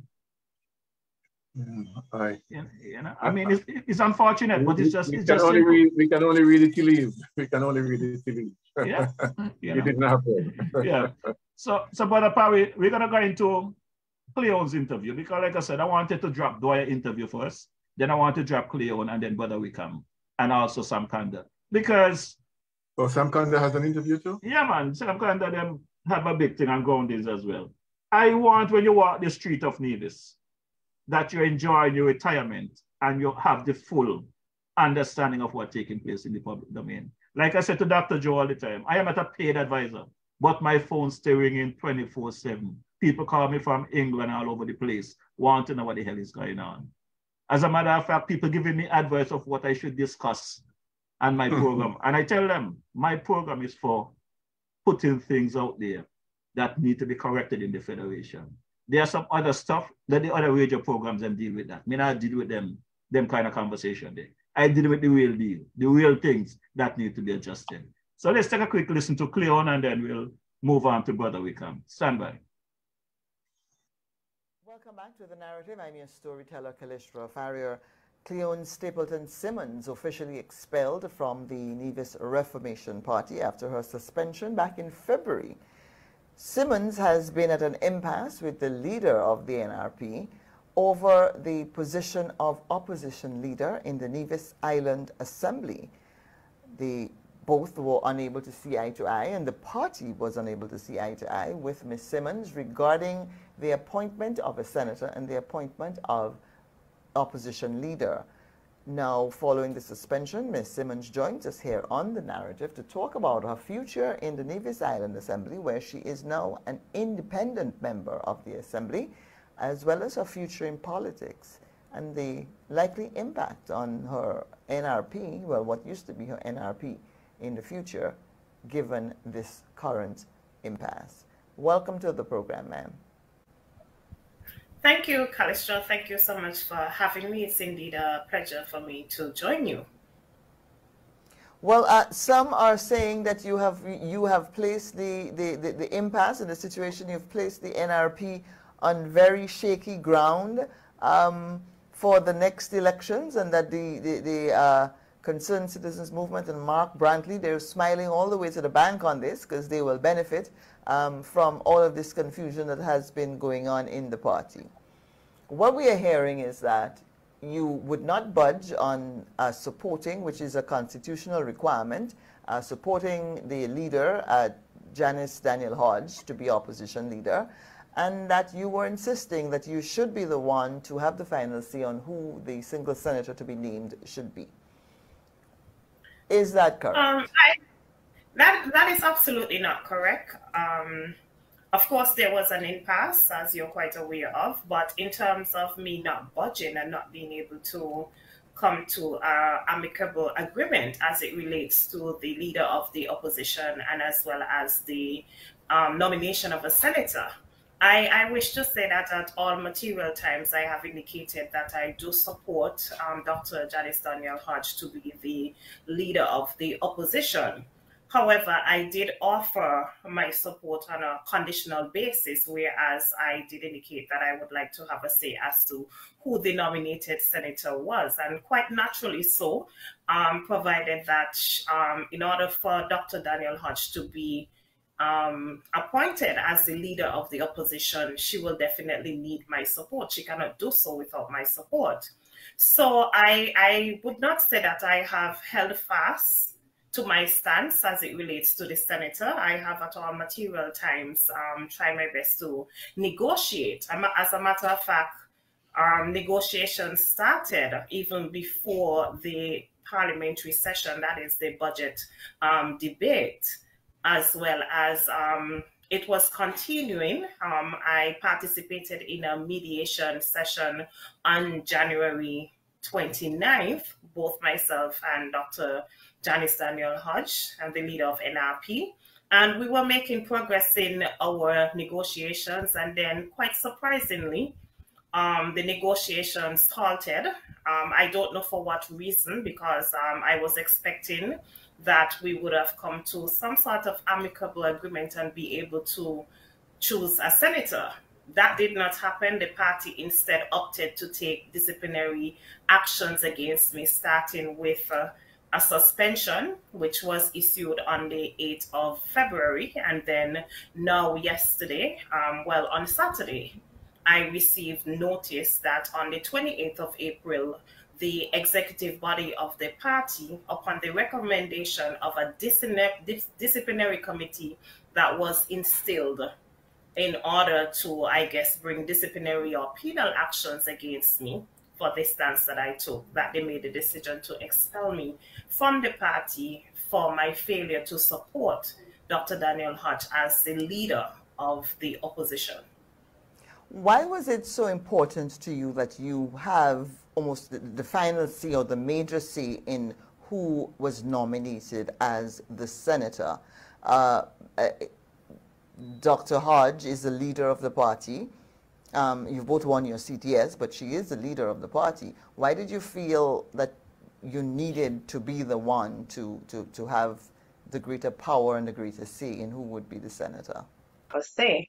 At the end of the day, I did not hold fast to that condition, but I did not want a situation where a senator was appointed and I did not feel comfortable with that person, or I was not really involved in the process. And you must understand from my experience in the party that that has been the way that the party do things, where decisions are made and you're not necessarily involved in the process. You're basically told that at some point later on that this particular decision was made. So I felt that this was too important for me not to have a say and not to be involved in the process, because at the end of the day, the condition was that my support was needed.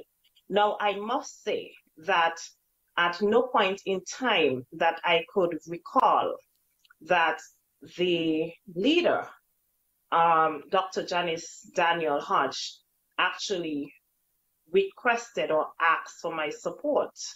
Okay, the support was requested or perhaps mandated in numerous ways through an executive decision by way of a letter.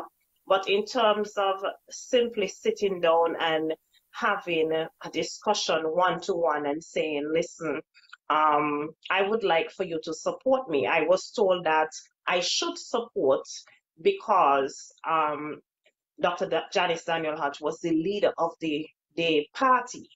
And so therefore that was the expectation. And whilst I agree with that, that really is the norm. That does not necessarily mean that, you know, another MP like myself, an elected member, cannot exercise a constitutional discretion. And so perhaps it is something that is new to politics. I don't believe it is, because at the end of the day, politics is about negotiation and collaboration and really working not only in the best interest of self, but the best interest of self-party people. And so there are a lot of elements that one really has to consider when taking these type of decision. Otherwise, you can really create an atmosphere where persons are aggrieved and where they feel uncomfortable. And I think that that really ought not to be. Did you back a particular person to be nominated as a senator? You were supporting different candidates for nomination yourself and Dr. Hodge. Yes, we were. I supported from the very onset. I supported Mr. Renaldon Bartlett to be the senator. I made no secret about that. I disclosed that at the earliest opportunity, simply because I felt that he would have contributed or bring something more to the party at that time. I was looking at his energy, the sacrifices that he had made at a very young age for the Nevis Reformation Party, the fact that he had worked in the office of the opposition for a number of years. And he seemed to me that he was always dedicated towards the NRP. He did have an interest in being a candidate for Nevis 1, sorry, that is St. Paul's constituency. And so I felt that he was a good candidate. I felt that he would have brought youth and young people to the party, and I believe that it was time for the party to be able to give, young ordinary people an opportunity to serve. And that really was my rationale or reasoning for really wanting to choose Mr. Bartlett to be the senator. Now, of course, Dr. Janice Daniel Hodge, she had a person of interest in mind. And I must say, because I think a lot of people miss this point, I was not aware until very late in the whole process as to who she had in mind for the nominated senator, because these matters were never discussed at any length before the election and even after the election. I can't recall participating in any executive discussions about who the nominated senator should be or ought to be. And so, it's very strange. It's very strange that people have put a lot of blame and a lot of weight on my decision making, but not looking holistically at the process. It should at the very least be a democratic process. And I believe that any party who is aspiring to go into government should have a more democratic and a more collaborative approach, because if you're in opposition, it really speaks to how you would conduct yourself in government. I mean, if we were in government and there was a dispute, let's say at the cabinet level between the elected members, if one member don't agree with perhaps the premier or the leader, would it be the stance where then the entire administration would fall? Disciplinary action will be taken against that elected member for perhaps not supporting a cabinet decision? I think the entire approach that the NRP took is absolutely absurd. And it clearly demonstrates that, it is more reflective of a dictatorship approach rather than a democratic or holistic approach. You said that the discussions with you and Dr. Hodge were amicable, that you appeared to have been making some headway, and then the discussion stalled. Why do you say it was amicable? What was she willing to consider your candidate, whom, if I understand it correctly, was the same gentleman who internal polling indicated was the better candidate for District 1?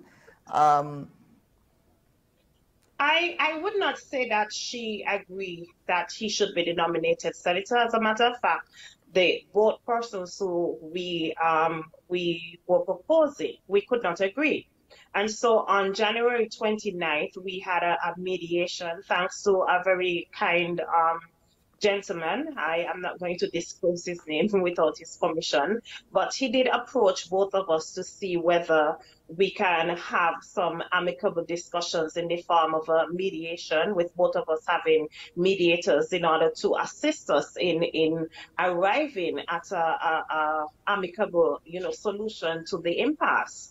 I must say that from my experience, not even no one from the executive, not the chairman of the party, no one really used the opportunity to sit both elected members down and have a discussion.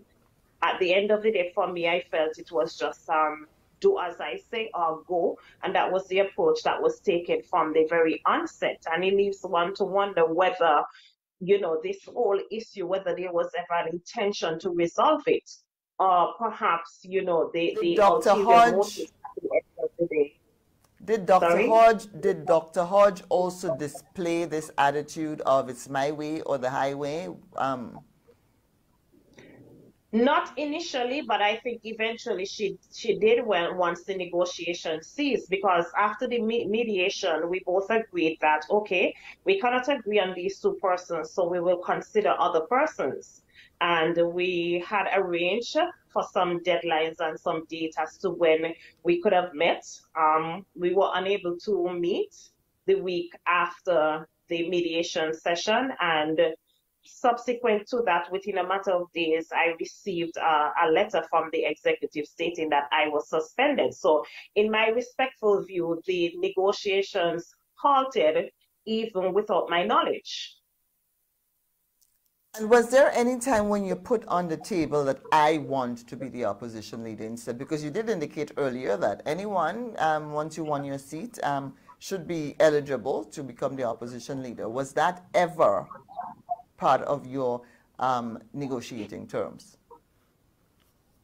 It was initially a proposal that I made from the onset. I did inquire from the leader whether she wanted me to continue, taking into consideration that I was already in the parliament. I think at this stage I was being re-elected. And so, because of the fact that I was the lone member in the parliament, and as well as the person who was operating in a leadership role in the office of the opposition, I did propose to her whether she wanted me to continue, or if she would like to be the leader, then I would certainly give her my support. Some may say that that was a sinister request, but for me, I don't think it was, because if you have someone who is already Indian, who's already operating, then I do not think that it was sinister for me to ask for her support. But certainly it was a new term, a new election, a new term. You weren't carrying on from the period when you were the lone member, opposition member in the assembly. And even when you were the lone member in the assembly, you were not the opposition leader, because it was just one person, and the system does not allow for an opposition leader when there's no one else to support you as the opposition leader. So you were never the opposition leader, you were simply the only opposition member, and using the facility that the premier had made available for your predecessor, because you won that seat in by-election. So it was a new term. You weren't carrying on as you were not new to Parliament. You were not new to the Parliament, but certainly you were never the opposition leader. I do not dispute that. Of course, I was never the opposition leader. What I'm saying is that you had someone there. I was there as the face of the opposition, so to speak, not necessarily the party, but the opposition. So I do not think that it was out of order or sinister for me to ask that question. It was a simple question or a suggestion. And I indicated from the onset that if it is that Dr. Janice Daniel Hodge would like to be the leader, then she would have my full support, provided that I have a say as to who the senator is. And for me, even today, I do not see anything wrong with that approach, because we are in a democracy, okay? People can negotiate, people can bargain. If someone needs something from you and the support was needed from me and I was fully aware of that, then we can have a discussion and we can engage in the best interest of the party, in the best interest of the people who I represented. But did you really want to cooperate with Dr. Hodge and make her the opposition leader, or did you see an avenue where you could frustrate the process because, and I get the impression that there were difficulties going back with the party. You talked about being excluded from decisions and so. Was this one, you were about to lose the power you had as the only opposition member occupying the leader of the opposition's office. Was that your one bargaining chip to exert some power in a situation where someone else now had the power? I do not think so, because the power always resonates with me. You know, I was not asking for any support from Dr. Janice Daniel Hodge. She wanted my support. So I don't think it had but anything this was, to do but this was your party. You went to elections together. You were seeking to be in a government together. Cooperation and working together had to be the foundation and the basis for for what you guys embarked on. And this was your party and your political leader. And you said, I will frustrate our efforts in the assembly unless you allow me to have some power that traditionally resides with the leader of the party. So did you see it as an opportunity to change the status quo, or was it just a power play? I don't think it was a power play per se. Some people have viewed it that way.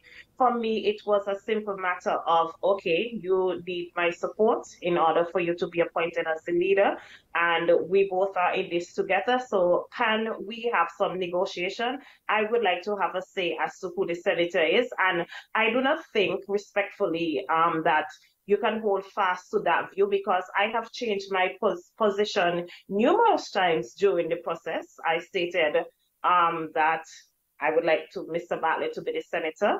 When there was some backlash from that, I said, okay, I do not believe in making anybody uncomfortable in Parliament, so therefore, let us look at other persons. So I do not believe that this was a power play or anything like that. I believe I understood. So if you were not convinced, and this wasn't a matter of conviction, that Mr. Bartlett was the best choice for the people of Nevis in a senatorial position, then you were simply trying to stop her from being opposition leader. I do not agree with that. Can we take a pause? Now you are, let's move on to, you're independent now, and there's been a lot of speculation about whether or not you would form an alliance with the CCM. Okay, Cholesterol, can we take a pause here? Okay. Please. You need some, okay, you want to end the interview, or you want to pause? No, I need to pause because I feel that the interview is becoming very combative, and I was not prepared for this, and I do not want this image of me to be out there.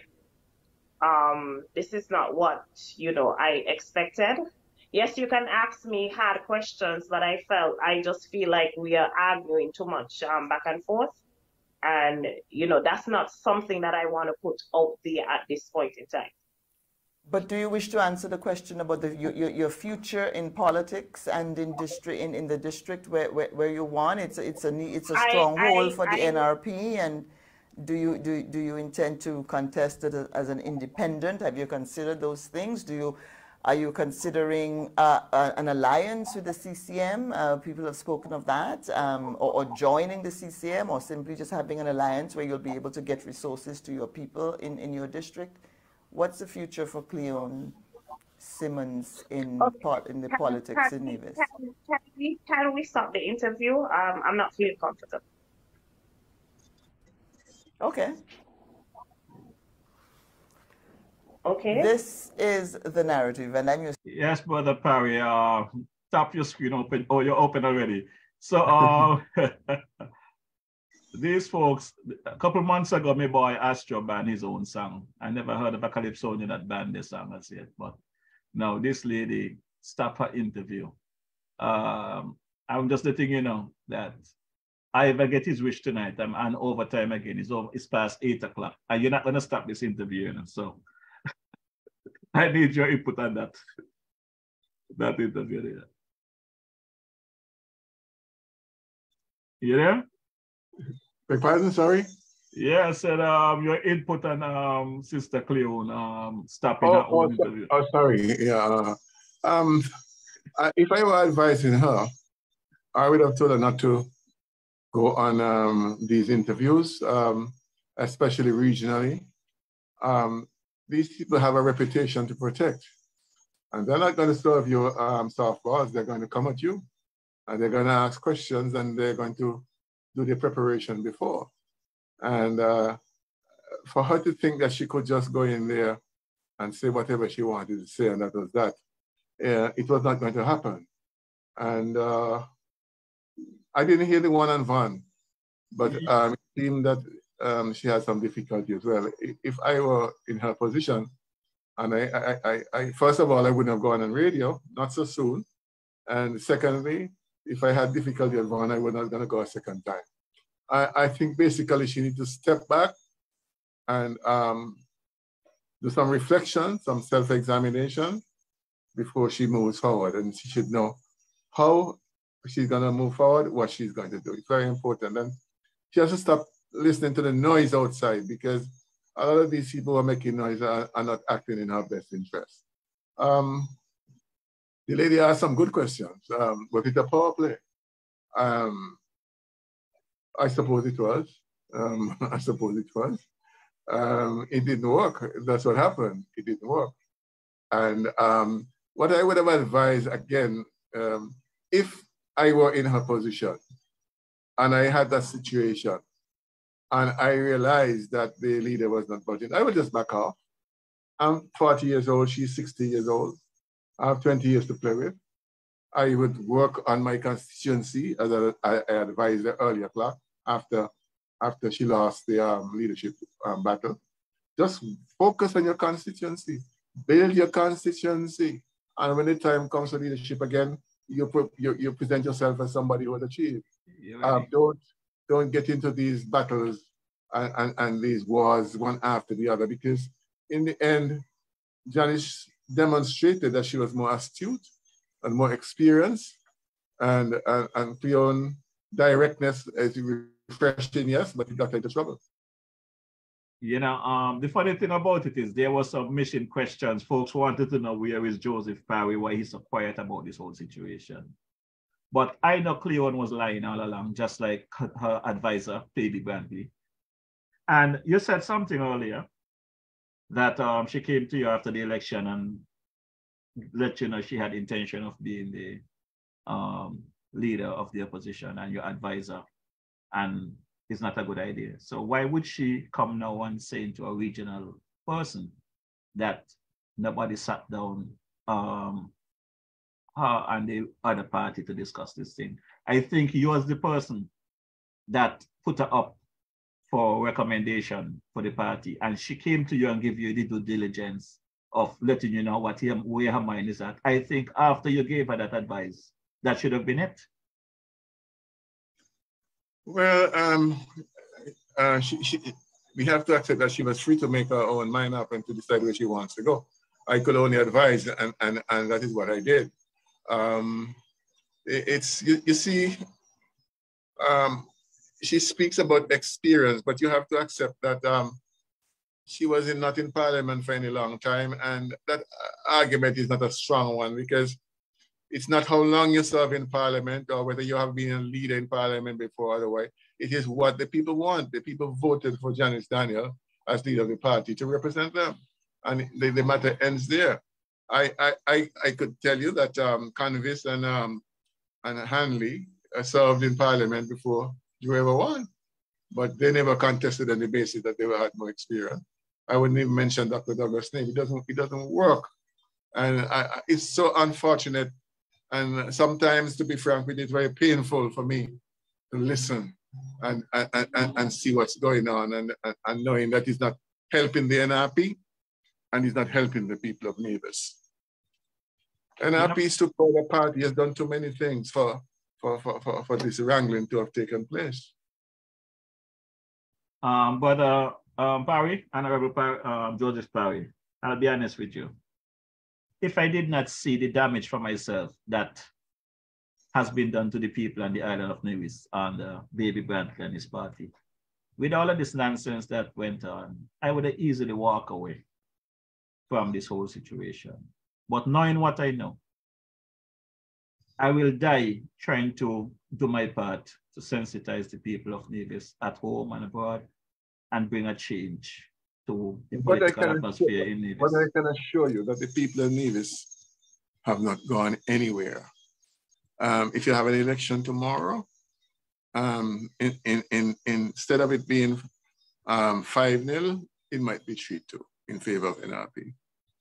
Again, the analysis that only 8, so next time she's going to lose, that does not stand up under scrutiny. That's a question I wanted to ask you, Mr. Parry. During your time as the Premier of Nevis, when NRP won their seat, in that constituency where Janice won, what was the average vote counts there for NRP versus CCM?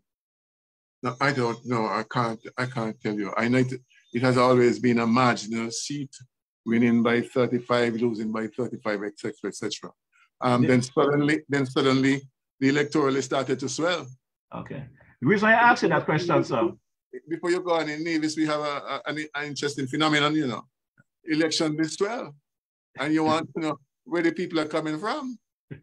When you look at the electoral list in Nevis right now, it's far bigger than the number of persons who can vote. Now somebody quickly say, oh, but Nevisians live abroad, they live in England, they live in Canada, they live in the US, they live in the Virgin Islands, etc. It's more than that. Yeah. Something is going on there that is very sinister. Why I asked that question is because Dwyer pointed out clear that she won by 8 votes, but I want to believe that she had to make up a difference of 100 and something of the deficit before she got to that. 100 and something. All right. 100 and something. So Dwyer is being what the word I want to use? Deceitful. if I must use that word. And trying to deceive the people that she only won by 8 votes. She won by almost 200, if not more votes, because she had to make up a deficit before she got to that point. Yeah, she turned that constituency around, and nobody can take that from her. And anybody who is wise and who is interested in politics should be able to read that situation, read it, and realize what happened there. And not conclude because it's only 8 what could happen next time. It doesn't work like that. It doesn't work like that. Constituencies are not that easily turned back. Once people begin to move in a particular direction, they continue so for a time, then it comes to stalemate, and then the situation is reversed. And you know, I don't have the facts, but if I'm not mistaken, in constituency number 1 in St. Kitts, during the days with Ian Patches Liebert and Asim Martin, I think there was a difference of somebody won by 4 votes or 8 votes or something in that constituency. So, yes, yes. For Dwyer to come with this analysis now to try belittle Sister Janice Daniel, I'm saying, Dwyer, done with your nonsense, man. You're my brother, you're my friend. You know, I respect you. Cut out the nonsense. You want to be a political pundit, you are a political pundit, you does a good job with your weekly commentary. Continue to do the good things, man, and stop trying to deceive the people. This is my advice to you, Brother Dwyer. I'm going to drop the clip here by Brother Wickham because I know I have you on for some time. I know we are doing overtime, and I appreciate you hanging around. And my battery is on the thread. You know, you don't have a backup battery. You don't have a power pack. No. I am not very good at. Okay, well, I can say to you, Brother Parry, I will be visiting the Federation in a couple of weeks. And I'll be bringing a package for you because I want to know when I'm speaking to you again, not only that you have proper lighting, but you got the power to take on, even if it's a 4-hour interview. So expect a contribution coming from DJ Morrishaw. And I would hope that the folks online are here with me, and if they can contribute a little centimos to help me buy these stuff, either way, I'm going to bring them. You don't have to wonder. I am bringing them with me. Okay, right? So thank you very much. Whether I get a donation or not, I'll be bringing a power pack for you and proper lighting and a holder for your device to ensure that when we speak again, there's no interruption in anything like that. And I really appreciate your honesty. But play the Wickham tape. I think I still have a few. Okay, I'm playing that now. Welcome back to The Narrative. I'm your storyteller, Callistra Farrier. In Nevis, the Nevis Reformation Party has officially expelled Cleone Stapleton Simmons from the party. She was suspended in February. The party has been at an impasse because Mrs. Stapleton had refused to endorse the political leader of the NRP, Janice Daniel Hodge, as the opposition leader in the Nevis Island Assembly. She was suspended because of that, and the announcement recently that she has been expelled from the party. Joining me on The Narrative now is Peter Wickham, regional political analyst, to talk about the possible fallout for the NRP because of the impasse, and what's next for Cleone Stapleton Simmons, possibly, as she moves forward as an independent in the Nevis House of Assembly. Welcome to the program, Peter. Thank you. Good with you. Good morning. Yeah. All right. Well, we had Miss Stapleton Simmons on our program, and yesterday to give us her side of the situation, and she said some things. She gave the impression that she really was not sticking to her guns on the issue of the opposition leader. She didn't want to be the opposition leader, that she just wanted to be able to have a say in deciding who would be the senator. It really didn't matter who the senator was as long as she decided who it was. Did she make a mistake, do you believe, by taking the stance that she did in this matter? Yeah. No, the interview yesterday with you was very illuminating, and the fact that it was stopped, when it was clear that there's some waters that she is treading in which are increasingly deep, and I think clearly she was poorly advised, and I think she continues so to be, and I think what we saw yesterday was an example of that. I listened to the justifications and the analysis from her and stuff like that, but it doesn't add up. My understanding is that in the same way that Premier Brantley does not consult with anyone in terms of who is in or out of his cabinet or whatever portfolios the persons hold, the leader of the opposition has one single act of patronage which it can exercise, and that is in respect of the leader of the opposition. I don't see any document anywhere that says that the leader of the opposition needs to consult with anyone, and I don't believe that previous leaders of opposition have either. So, I mean, her argument that, she had an inherent right to be consulted was something that I'm struggling with. And then she's saying, look, she didn't support the leader. What she did say was that she would support the leader on condition that this is the way that they go in terms of the senator. Conditional support to me doesn't cut it, because conditional support is not consistent with the opposition, the Constitution of Nevis, which speaks specifically to the opposition leader identifying someone. It doesn't say in consultation with anyone, in the same way that it doesn't say that anyone has to be consulted with for the premiership. So long and short, I think that she's done herself a disservice. I think she shot herself in the foot. What she has taken is a last stand politically, because she believes herself to have power now that she won't have in the future. So let's see how it goes for her. But frankly, I'd repeat what I said before, that I think that politically this is pretty much the end of the line for her.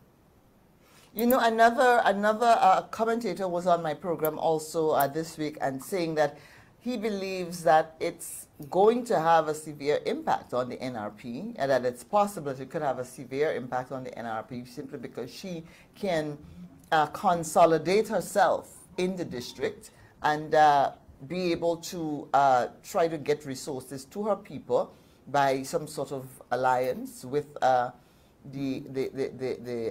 CCM, and be able to either as an independent or with another political party hold on to that seat, and that the NRP could possibly not even have one seat, given the slim margin that the leader of the NRP won by in the last elections, that they may find themselves even out of the assembly altogether. What do you make of that assessment? I mean, it's interesting, and bearing in mind what happened in Antigua and Barbuda with independent Asa Michael, anything is possible. Frankly, I don't believe that she has the resources to be able to pull that off, and honestly, I don't know that it is necessarily in the CCM's interest to encourage her, in that direction, because to me, what she has demonstrated is a certain amount of political naivety, and I don't believe that that's going to be beneficial for the CCM either. So I don't believe she can stimulate the level of resources needed to be able to pull the seat back. The NRP is on an upward swing based on the last election's results. You know, they did quite well, and her seat is the strongest NRP seat. Now, the idea that the NRP could be improving, but they could hemorrhage in relation to her seat is something that I'm struggling with. I do feel that the national position in relation to her is the majority of NRP supporters are a bit upset that they have been denied the leadership of the opposition simply because of a stunt that she's pulled in this regard.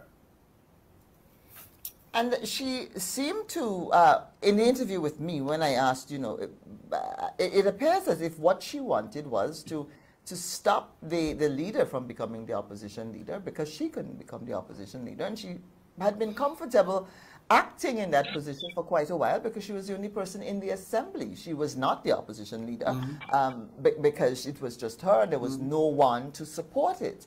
And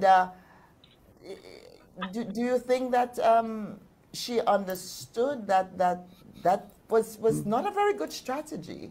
I mean, yeah, no, I mean, when I listened to her, in fairness to her, she didn't sound like a person who really wanted to be opposition leader, but what she thought was that she could use the possibility of her becoming opposition leader as a bargaining chip.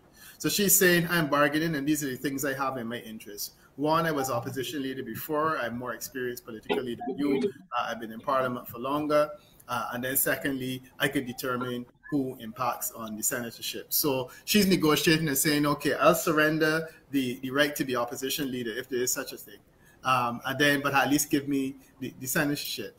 I think that she was negotiating badly, and I think that she was advised badly, because the leadership of the opposition was never necessarily within her gift, because the reality is that it's two people. And as we now know, you can't get to be opposition leader unless both agree, and the likelihood of the leader agreeing for her is quite low. So to me, that needed to have been off the table. And then the other thing she was quote unquote negotiating on wasn't hers to negotiate away, which is that she wants a say in who should become senator. And she's saying that if it isn't her nominee, then maybe someone else, but she wants to say. And that's the part that I'm struggling with, because if it was that the leader of the NRP made the unusual decision of suggesting that would be the case, then she would need to dictate, you know, what happens as far as the formation of the cabinet is concerned if they ever get into power, again, politically and ways. Is it a situation where she had become so accustomed to being the only one there with any kind of power, as the sole member of the opposition, that it might have been a bit hard to adjust now that someone else was playing the lead role? I mean, and I would go even further than that. You know, you have an analogous situation going on in Antigua and Barbuda, where Jamal Pringle would have been the opposition leader in a situation where there was no one else. Now he's in a parliament with others. And, you know, he's facing a leadership battle because there's no automatic assumption that he will continue as opposition leader and party leader. And I think that is really the issue that comes up. I think that what her position is that she was ignored and looked over for the leadership of the party when she was the only person in parliament. And she does believe that being the only person in parliament, even if it is by way of a safe seat that she holds, you know, should essentially give her some right to have some power or influence. And she doesn't like the fact that she has none, clearly. The reality, however, is that, you know, opposition politics is lonely, and invariably the only person in the opposition who has any power is the leader, because the leader has the power to nominate a senator. But outside of that, there's not a lot of power that the opposition has that they can distribute. But clearly she feels that being in parliament and having been in parliament as long as she was, she has the right to be able to exercise power over something. And my sense is that what she's done is that she's mashing up the party, because ultimately she has been really basically persuaded that she doesn't really have this power that she believed that she would have had. Now, Dr. Janice Hodge, she wrote to the Minister of Finance asking that all of the courtesies and the privileges and resources that are available for an official opposition leader be made available, be extended to her. Mark Grantley, the Premier, responded by shutting down the office of the leader of the opposition after that. Do you think that he made the right move? Yeah, I mean, Mark Brantley is playing good politics, and you know he has shown himself to be a shrewd political player. And I think that under the circumstances, that was the right thing to do. Personally, I am of the opinion that the deputy governor or the governor can identify an opposition leader. We've already established that that's not going to happen, and it's inconsistent with her own opinion and the opinion of others in Nevis. So I stand corrected on that one.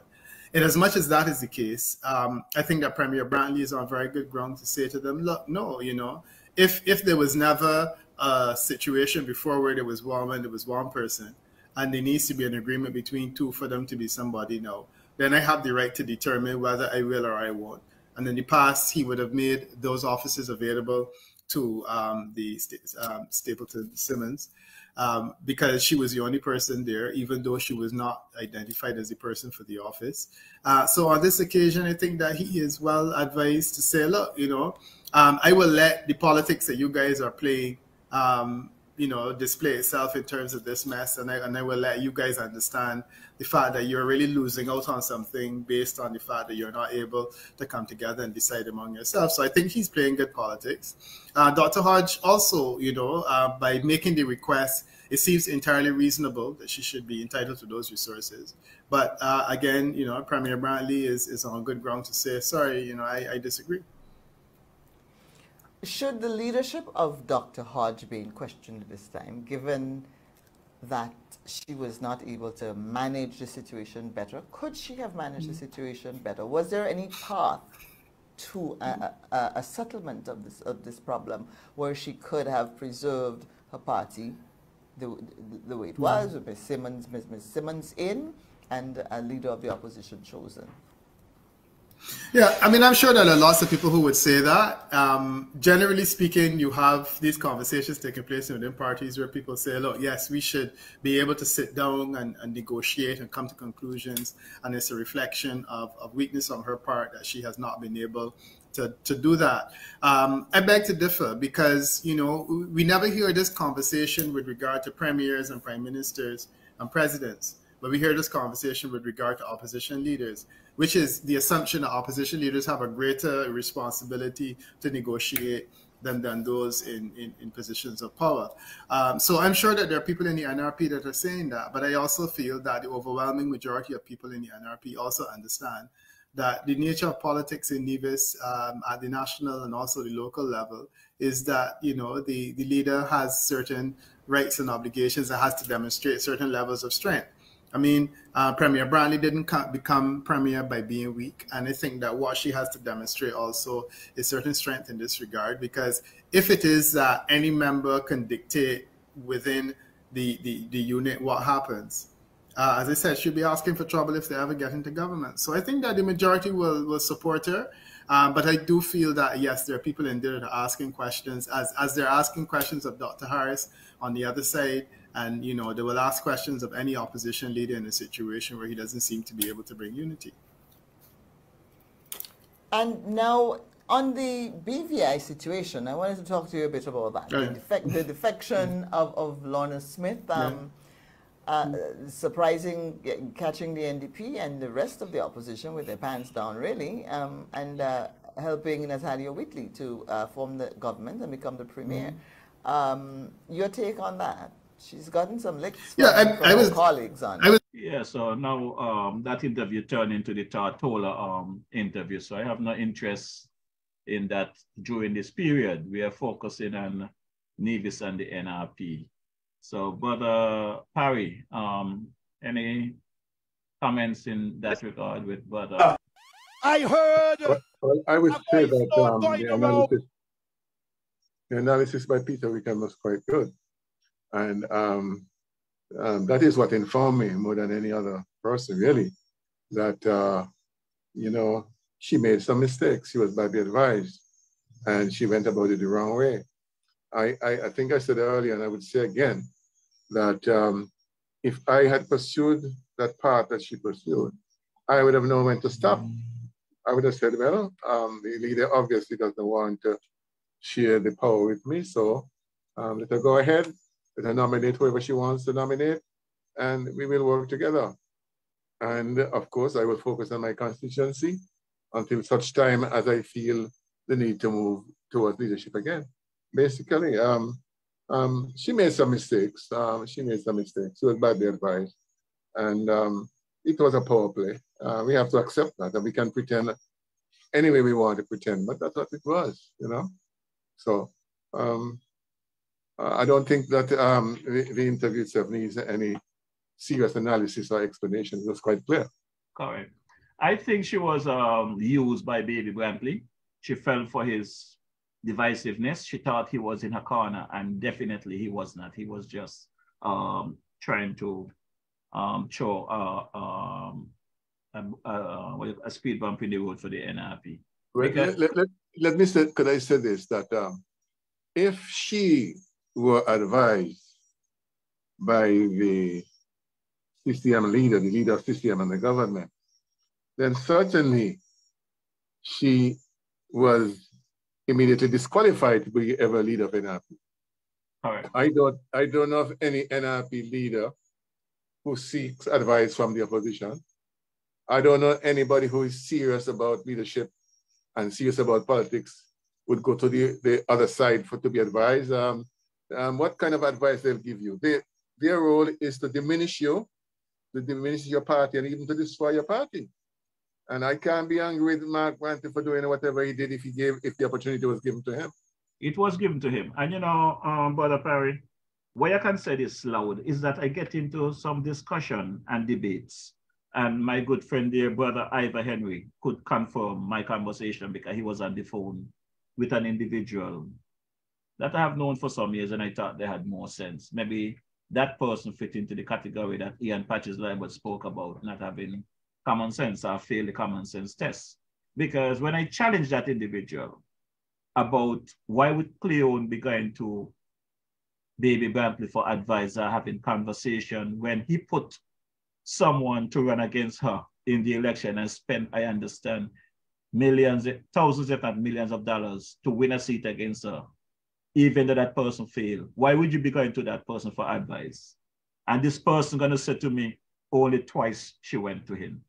But I say, even if it's once, Brother Parry, once is too much. Yeah, well, if there is an admission, it defeats the purpose. And this is one of our people. This is one of our supporters. Yeah, well, if that supporter is saying she went twice, that the supporter is condemning her and virtually saying she is not fit to be leader of NRP. Maybe she should join CCM. Again, I don't want to judge her. I have no proof that she did. I'm just supposing. I'm saying that if I was aware that this happened, I would have a serious problem in terms of my opinion of her or anybody else who does that. Brother Parry, I would assume that you don't listen to Andy Mark or his press conferences. Because, no, I don't. He said that publicly, that she comes to him for advice. Sometimes you can't trust what he says, you know. That is true, but he bragged about it and it was confirmed. Yes, okay. And another thing where I believe a lot of things that she said was said. I want to know, this lady that did the interview with Mr. Wickham and Cleone and Dwyer, she spoke about the internal polling of the candidates. How would she get that information unless somebody tell her about the internal polling? How would Dwyer get that information if somebody did not speak to them about the internal polling? Well, that's a question, Morrishaw. And I raised a similar question earlier when we were talking about Dwyer's interview. How did he get certain information? Who gave him? Who gave him? Because some of that information, whether the information accurate or inaccurate, he could only know because somebody who was inside NRP told him. Unless Baby Brantley told him. Well, he's not inside NRP, so unless somebody told him. All right. Well, we're going to jump into the final clips I want to deal with you before your phone battery dead. And by the way, my brethren here, one of my technicians, Brother Elvan Ellie, he said, Morrishaw, let Mr. Parry know I will donate his phone, the tripod for his phone. I'll send it to your address before you leave. So I already getting some good results. We're gonna take care of you. Right? Okay. So you can put your phone by the side of your bed and have your conversation, and nobody messing with you, and you could have your whatever you're doing at the same time, right? So we're gonna take care of you. Now I'm gonna move on to this clip with groundings. Very short clips, because I know that you and the Labour administration, Sam Kanda and Dr. Douglas and folks, have a good relationship. And there are some things that have been said out there that, like I said, I personally work with these guys during the Get Rid of Them campaign. And I know some of them said they do not know enough about Nevis politics to speak on it, but they're speaking a lot now. Some of them said that if everyone in Nevis is secession, they don't want to have nothing to say about it, but they're speaking to regional people. So if you're speaking to regional people, come on DJ Morrishaw, let's have the conversation. Let's have a face-off, respect each other. Don't tell me how my ass when I ask the hard question, and don't ask to take a pause. Let's have a one-on-one. Let's speak openly. And I look forward to that opportunity with Dwyer Stefan and Sam Kanda and Dr. Martin. They need to come here. Let's have an open one-on-one, because they mislead me. They have more interest in Nevis, and they know more about the politics in Nevis than they try to deliver. So I'll put that to them, that they know more. And my boy, the big JL, I am challenging him as well. You need to be more open with what's going on in Nevis. You know, bring the real news. I offer you to get two journalists across to Nevis. We'll pay the tab. My boy, brother Prince Mills of the Caribbean Express, will take them across to Nevis. My boy Carbo and Jetty Taylor and whoever over there, my boy Mikey Slack, will pick up the lunch. We'll pay for their lunch just to do their little interview and come back and give a good report on your groundings program or your news item. I guarantee you, the big JL, that once you do this little job to go across to Nevis and get to the bottom of the wrongs that are taking place over there, Freedom FM will blow up with support. Your ratings will fly high. So I'm challenging you, the big JL, to go across to Nevis. Stand by for the groundings chatter with the big JL, Dr. Martin and Sam Kanda. The NRP formally expelled the Honorable Cleon Stapleton Simmons from its fold by way of a release earlier this week. And subsequent to that, she appeared on an interview with Clarissa Farrier is the name? Yes. So what's the name of the program again? Narrative. The Narrative. Yeah. And that interview in itself created quite a stir, because it appears as though the Honorable Cleon Stapleton Simmons was not having a particularly good time with some of the questions. She didn't enjoy it at all. And asked to be relieved. They stopped the interview. She's not feeling comfortable. That was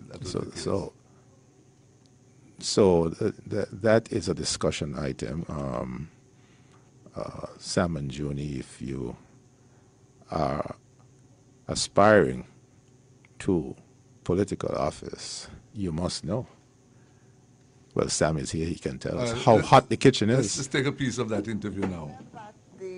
The discussions with you and Dr. Hodge were amicable, that you appear to have been making some headway, and then the discussion stalled. Why do you say it was amicable? What was she willing to consider your candidate, whom, if I understand it correctly, was the same gentleman who internal polling indicated was the better candidate for District 1? I would not say that she agreed that he should be the nominated senator. As a matter of fact, both persons who we were proposing, we could not agree. And so on January 29th, we had a mediation, thanks to a very kind gentleman. I am not going to disclose his name without his permission, but he did approach both of us to see whether we can have some amicable discussions in the form of a mediation, with both of us having mediators in order to assist us in arriving at a amicable, solution to the impasse. I must say that from my experience, no one from the executive, not the chairman of the party, no one really used the opportunity to sit both elected members down and have a discussion. At the end so of the day, this is one of the major bones of contention about the not, appointing a senator and the opposition leader. Let's advance this a little bit and listen to this bit. A suggestion. And I indicated from the onset that if it is that Dr. Janice Daniel Hodge would like to be the leader, then she would have my full support, provided that I have a say as to who the senator is. And for me, even today, I do not see anything wrong with that approach, because we are in a democracy, okay? People can negotiate, people can bargain. If someone needs something from you and the support was needed from me and I was fully aware of that, then we can have a discussion and we can engage in the best interest of the party, in the best interest of the people who I represented. Now, right after this, things got a little bit warm, so we're going to bring you up to speed with that. I stated that I would like to Mr. Bartlett to be the senator. When there was some backlash from that, I said, okay, I do not believe in making anybody uncomfortable in Parliament, so therefore, let us look at other persons. So I do not believe that this was a power play or anything like that. I believe I understood.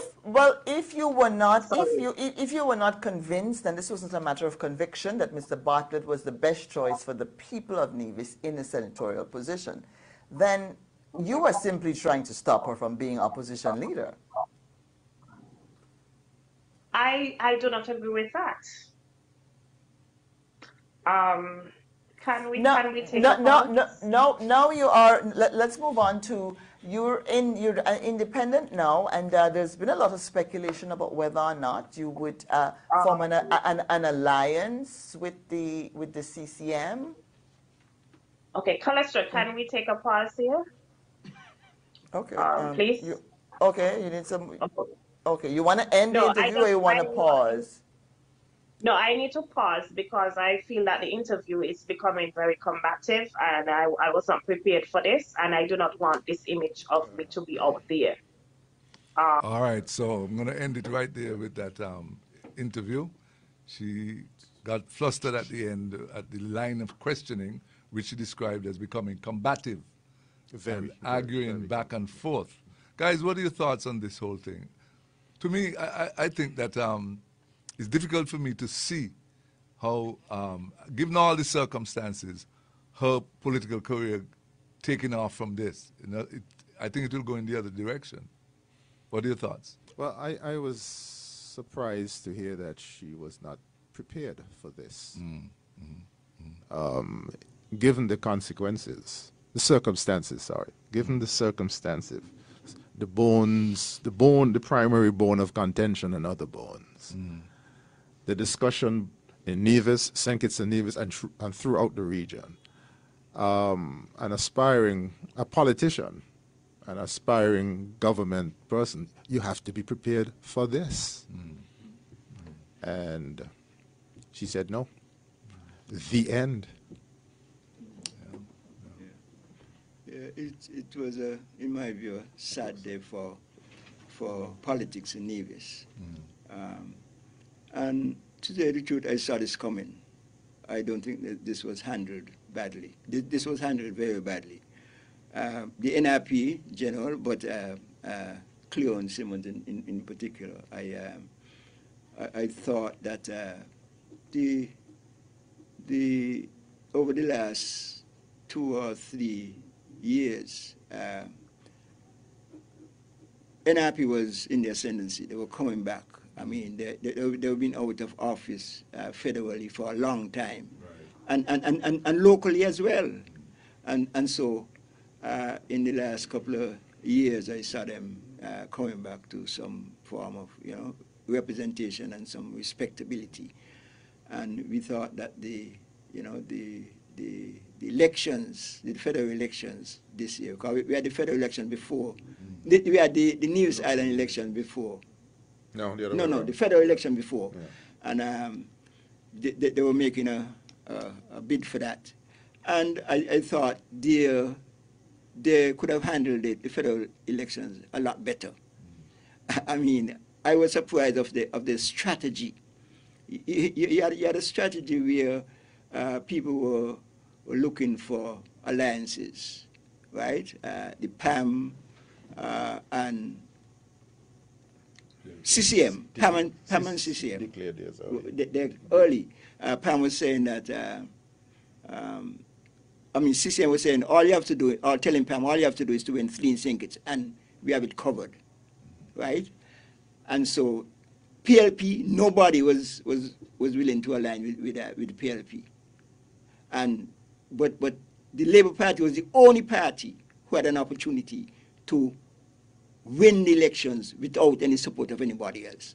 But the Labour Party was reaching out to NRP to say, look, let's see if we could have some alliances, something and so on. And that was flatly rejected. That, for me, was the first surprise. Because I believe if they had made an effort to align, to have some relationship, that would have increased the chances at the local election. Now, speaking about the NRP, do you see a scenario emerging within the next 5 years where the Honorable Cleon Simmons, Stapleton Simmons, would, as it were, that's a strong NRP seat that she's in, right? It's number one. Yeah.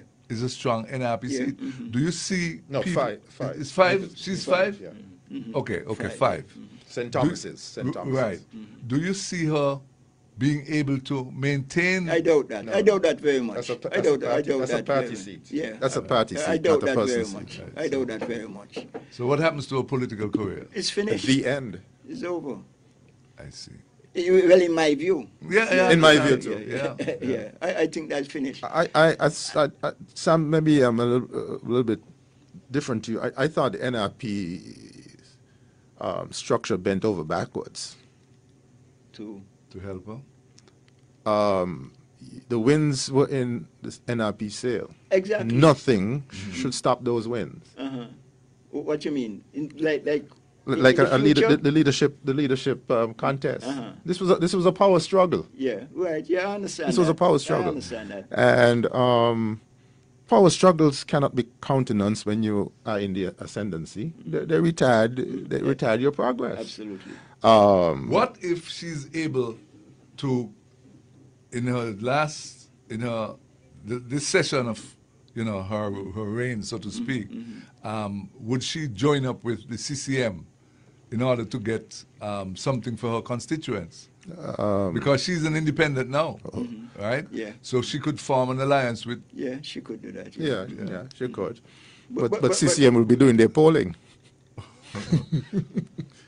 You don't see CCM using her as a candidate? Subject to polling. Subject to polling. Is she asset? Is she liability? Yes. Okay. CCM, that's St. Thomas's area. They already have somebody there who's the deputy speaker in the Federal Assembly. Right. Okay. Remind me of a name. Oh gosh, I'm missing it. Right. Stapleton? No. Stapleton is clear. Yeah. Bartlett? No, not Bartlett. Bartlett is in anyway, somebody's going to send us. Yeah. So there seems to be some denial of whether this was a objection to the term power struggle. As I see it, Janice Daniel Hodge, Dr. Janice Daniel Hodge, was duly elected as the party leader. So once the hammer came down on that, everybody else is fall in line. And if you want to challenge, you challenge on the next season. Next time you have a party conference. But once the hammer came down, then it's kumbaya. We want one party. Okay. And that didn't happen. And I thought NRP was very, very tolerant of that. I could imagine in the days of Ivor Stevens and Bamin Swanston and the likes, this would have been nipped in the bud. Early o'clock. What's next? We almost... Yeah, Brother Parry, open your mic. Your mic is closed. Your comments on this particular clips from the grounding coup.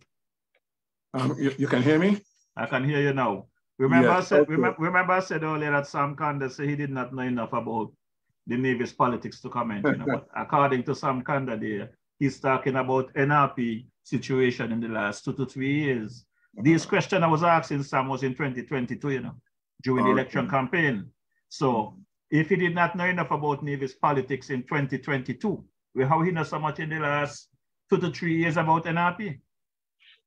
Well, he did say that Labour approached NRP and they were flatly turned up. I don't really know if it should be put so strongly. What the party leader said is that she was not going to link up with anybody until the election was over, and whoever was in government, that's who she'd want to work with.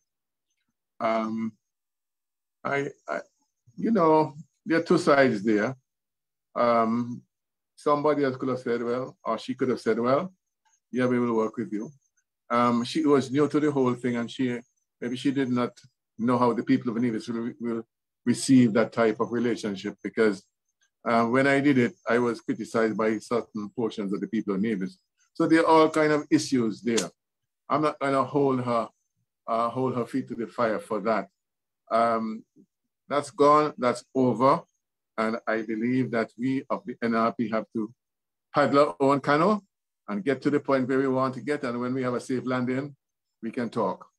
In terms of Sam, I wouldn't say he said anything that was too dangerous, you know. I mean, not yet. Not yet. Not yet. Not yet. Not yet. I mean, he was analyzing. He was analyzing. Trust me. He was analyzing the situation, but I'm pleased that they realized that the St. Thomas's seat is not a seat to be taken lightly. That anybody can just walk in St. Thomas's and move over with it. You know, it's not going to happen. I can assure you of that. I'm going to drop a final clip with those guys on groundings. I'm going to 10% now. Well, I'm giving you 6 minutes, then you can do your closing and cut off, because you've been here for a while. And you got to blame Ivor Henry for this, eh? He's the one that have me on overtime. Because I could have cut this thing at 8 o'clock and gone, and I'm gonna hear his cussing in the morning. I don't need to hear it. So I said, let me just take care of this and then kill the program. So just stand by. I taught him at school. He's listening to you. But Ivor, Honorable Parry said good night. A political party exists to form a government. That's right. Numbers. So NRP exists to form a government, whether local or federal or both. And so you do everything in your power to form the government, including alliances. Alliances.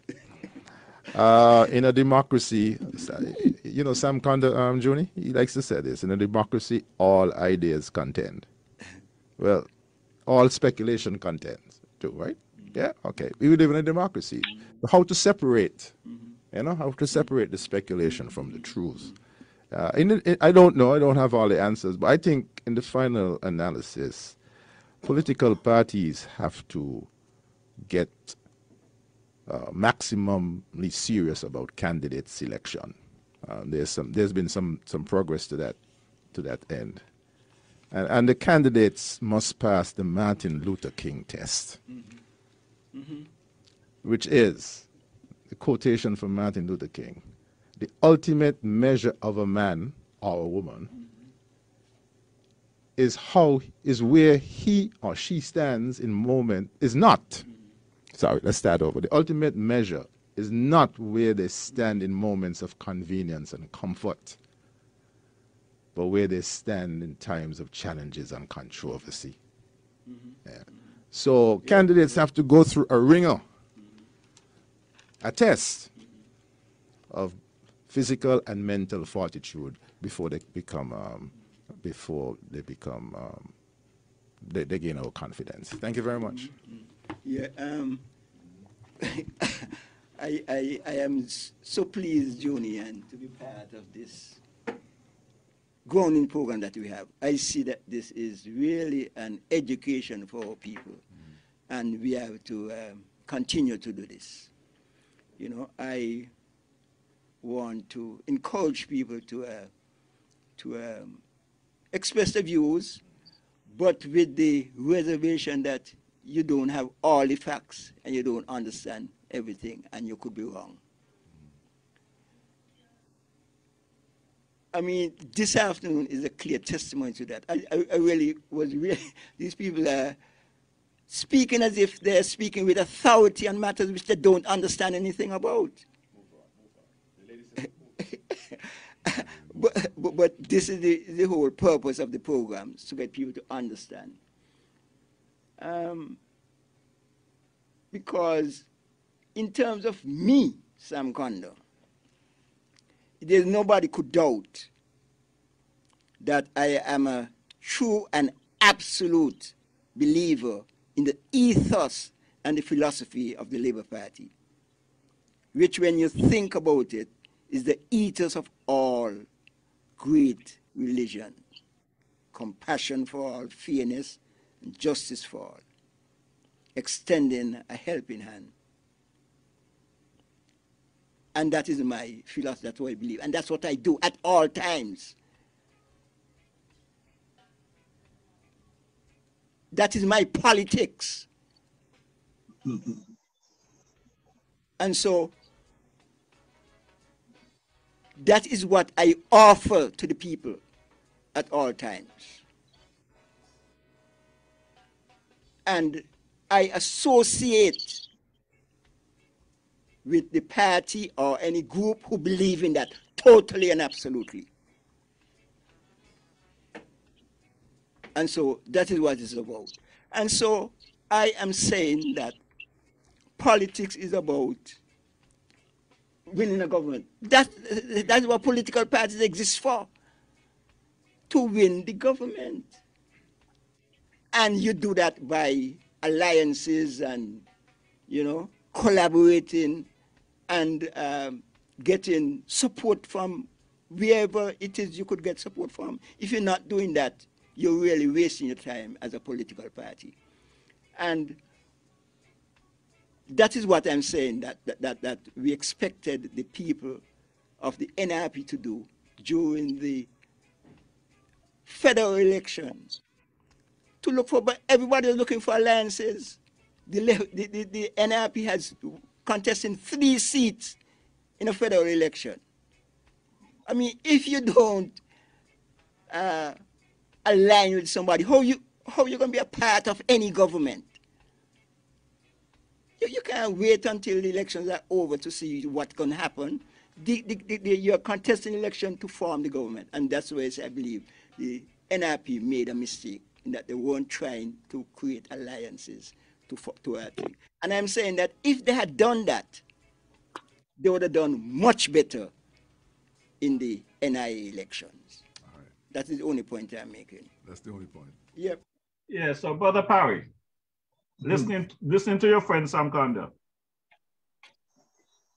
I guess they're justifying their attitude towards the NRP for not taking a side during the federal election. What I'm trying to grasp from Sam and those pundits out there for the Labour administration are Labour supporters.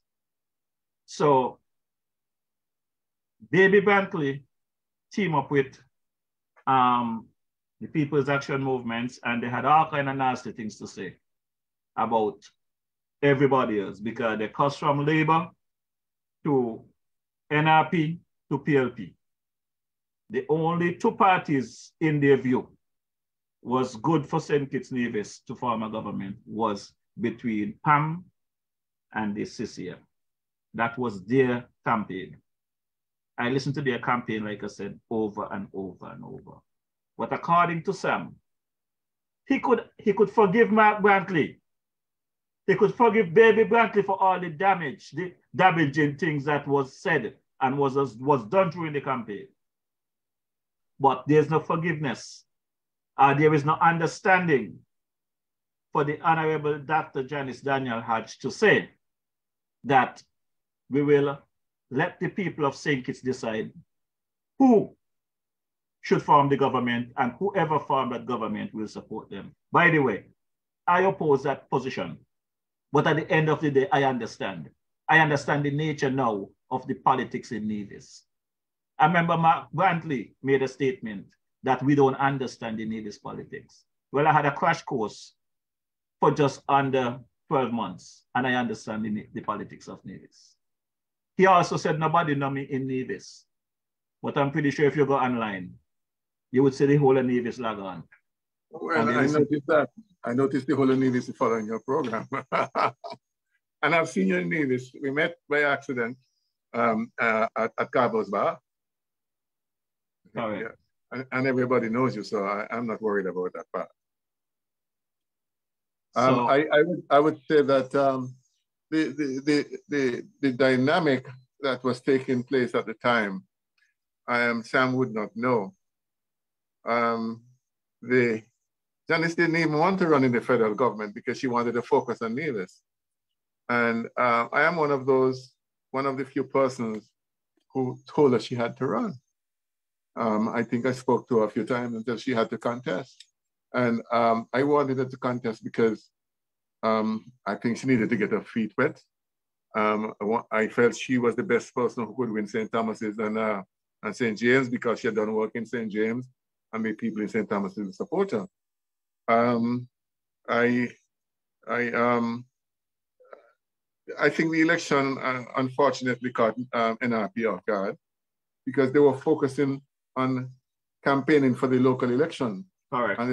And they suddenly had to switch to the federal election. And so I don't think Sam and they fully understand the dynamic that was at work there and the maybe lack of preparedness for the federal election.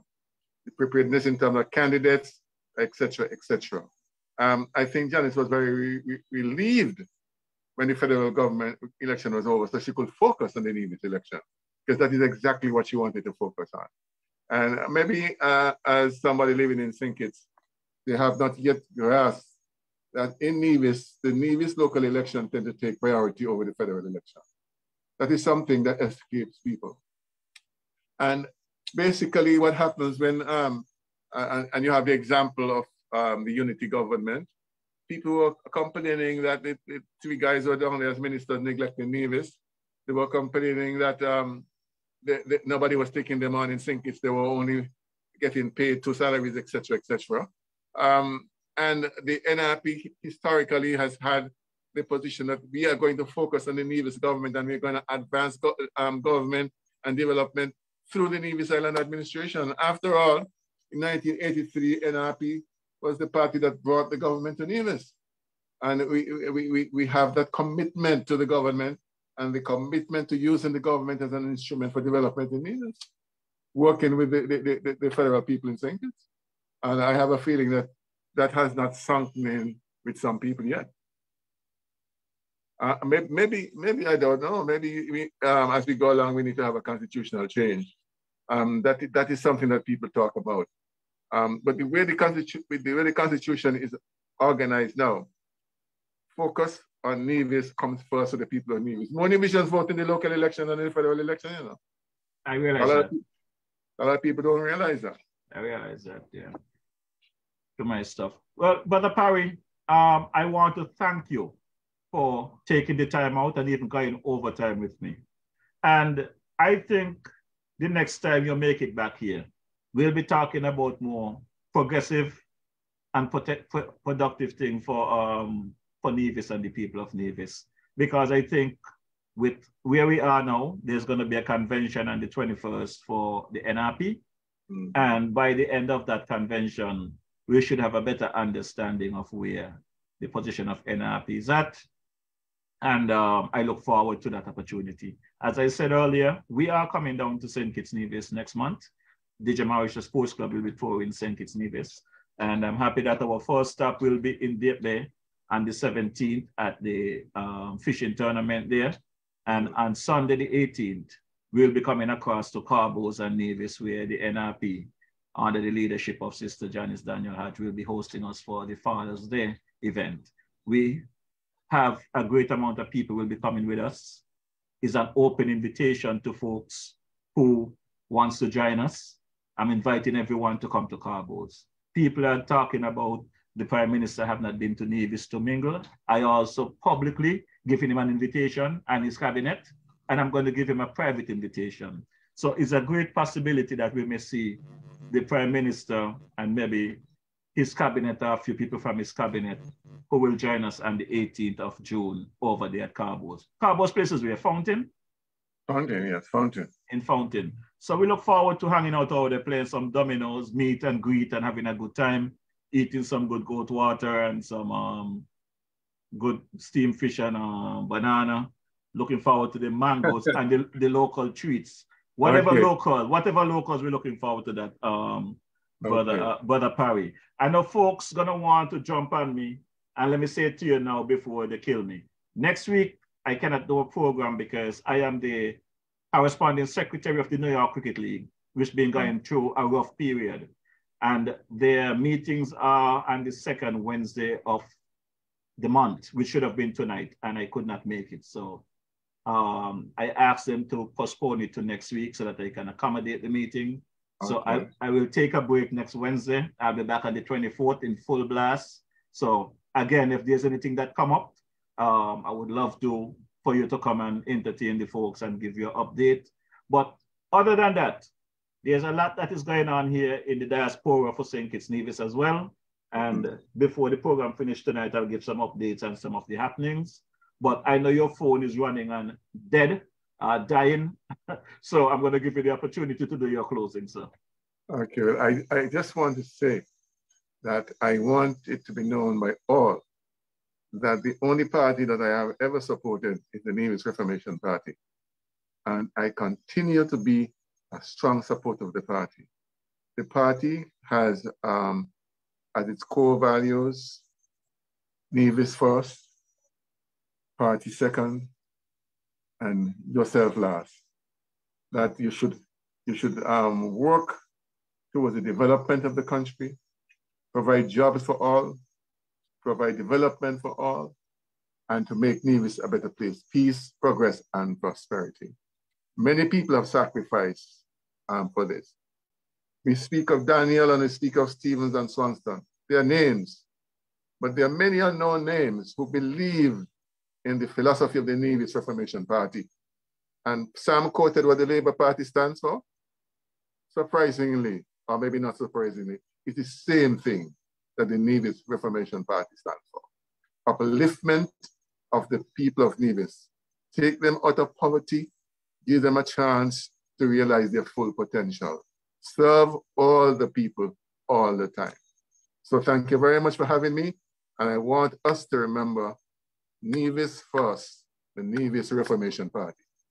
And it's good to hear you say that, Mr. Parry, because in one of Cleone's interview, I heard her say herself first, and then she went down the line to the people and the country and whatever. But you always have to put the country first. And I look forward to continue. I give of myself to uplift the communities and sensitize the community, because if I was thinking about myself, Brother Parry, I would not be sitting here tonight talking to you, because I went to sleep last night feeling well. I got up this morning with my foot hurting me. I guess I walked too much yesterday. Okay. And if I were to follow my feeling, I'll be in the bed with my foot cocked up. But I know how important it is to come here to the people and to allow you the opportunity to come and speak to the people. Thank you very much. Thank you very much. So I'm going to just give some quick updates. If you want to stay online, you can listen offline or online. It's up to you. But I got to drop some information, and I have to play Brother Dwyer's commentary, because Dwyer had a very powerful commentary for today. And I want people to understand, in spite of how you may feel about his position towards Nevis and the political parties and Nevis, his commentaries are very informative, and I encourage people to listen to them. Well, I listen to him all the time. I listened today, and he was very incisive, very incisive. And I wish he can always be like that, especially when it comes to Nevis and then happy. Correct. That is all I'm asking for. Just be consistent. Be consistent and be good. Yes. Well, no, I have to charge my phone. So have a very good night and a pleasant night to all those who follow this program. Thank you very much for listening. All right, sir. Thank you.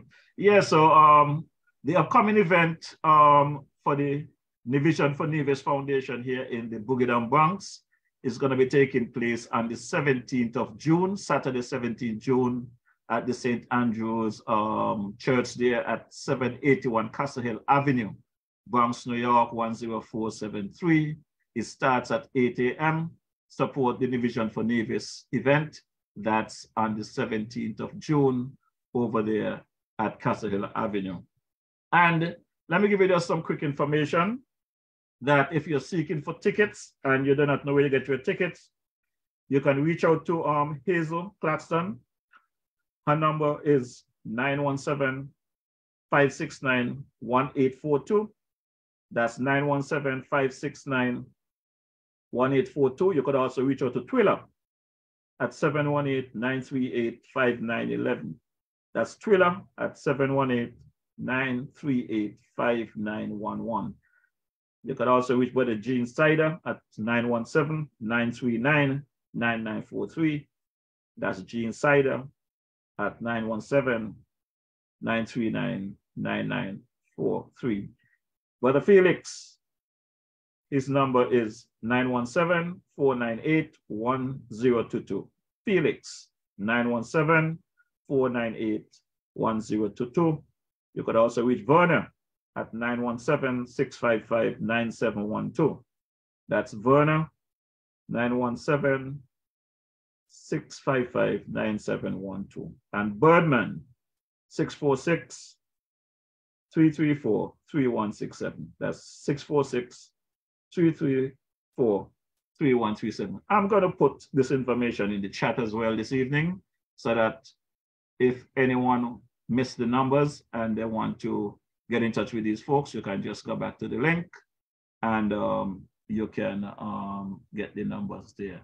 Don't forget, the JefroyMorrishaw Sports Club will be heading down to the Federation of St. Kitts Nevis on the 17th of June to the 1st of July.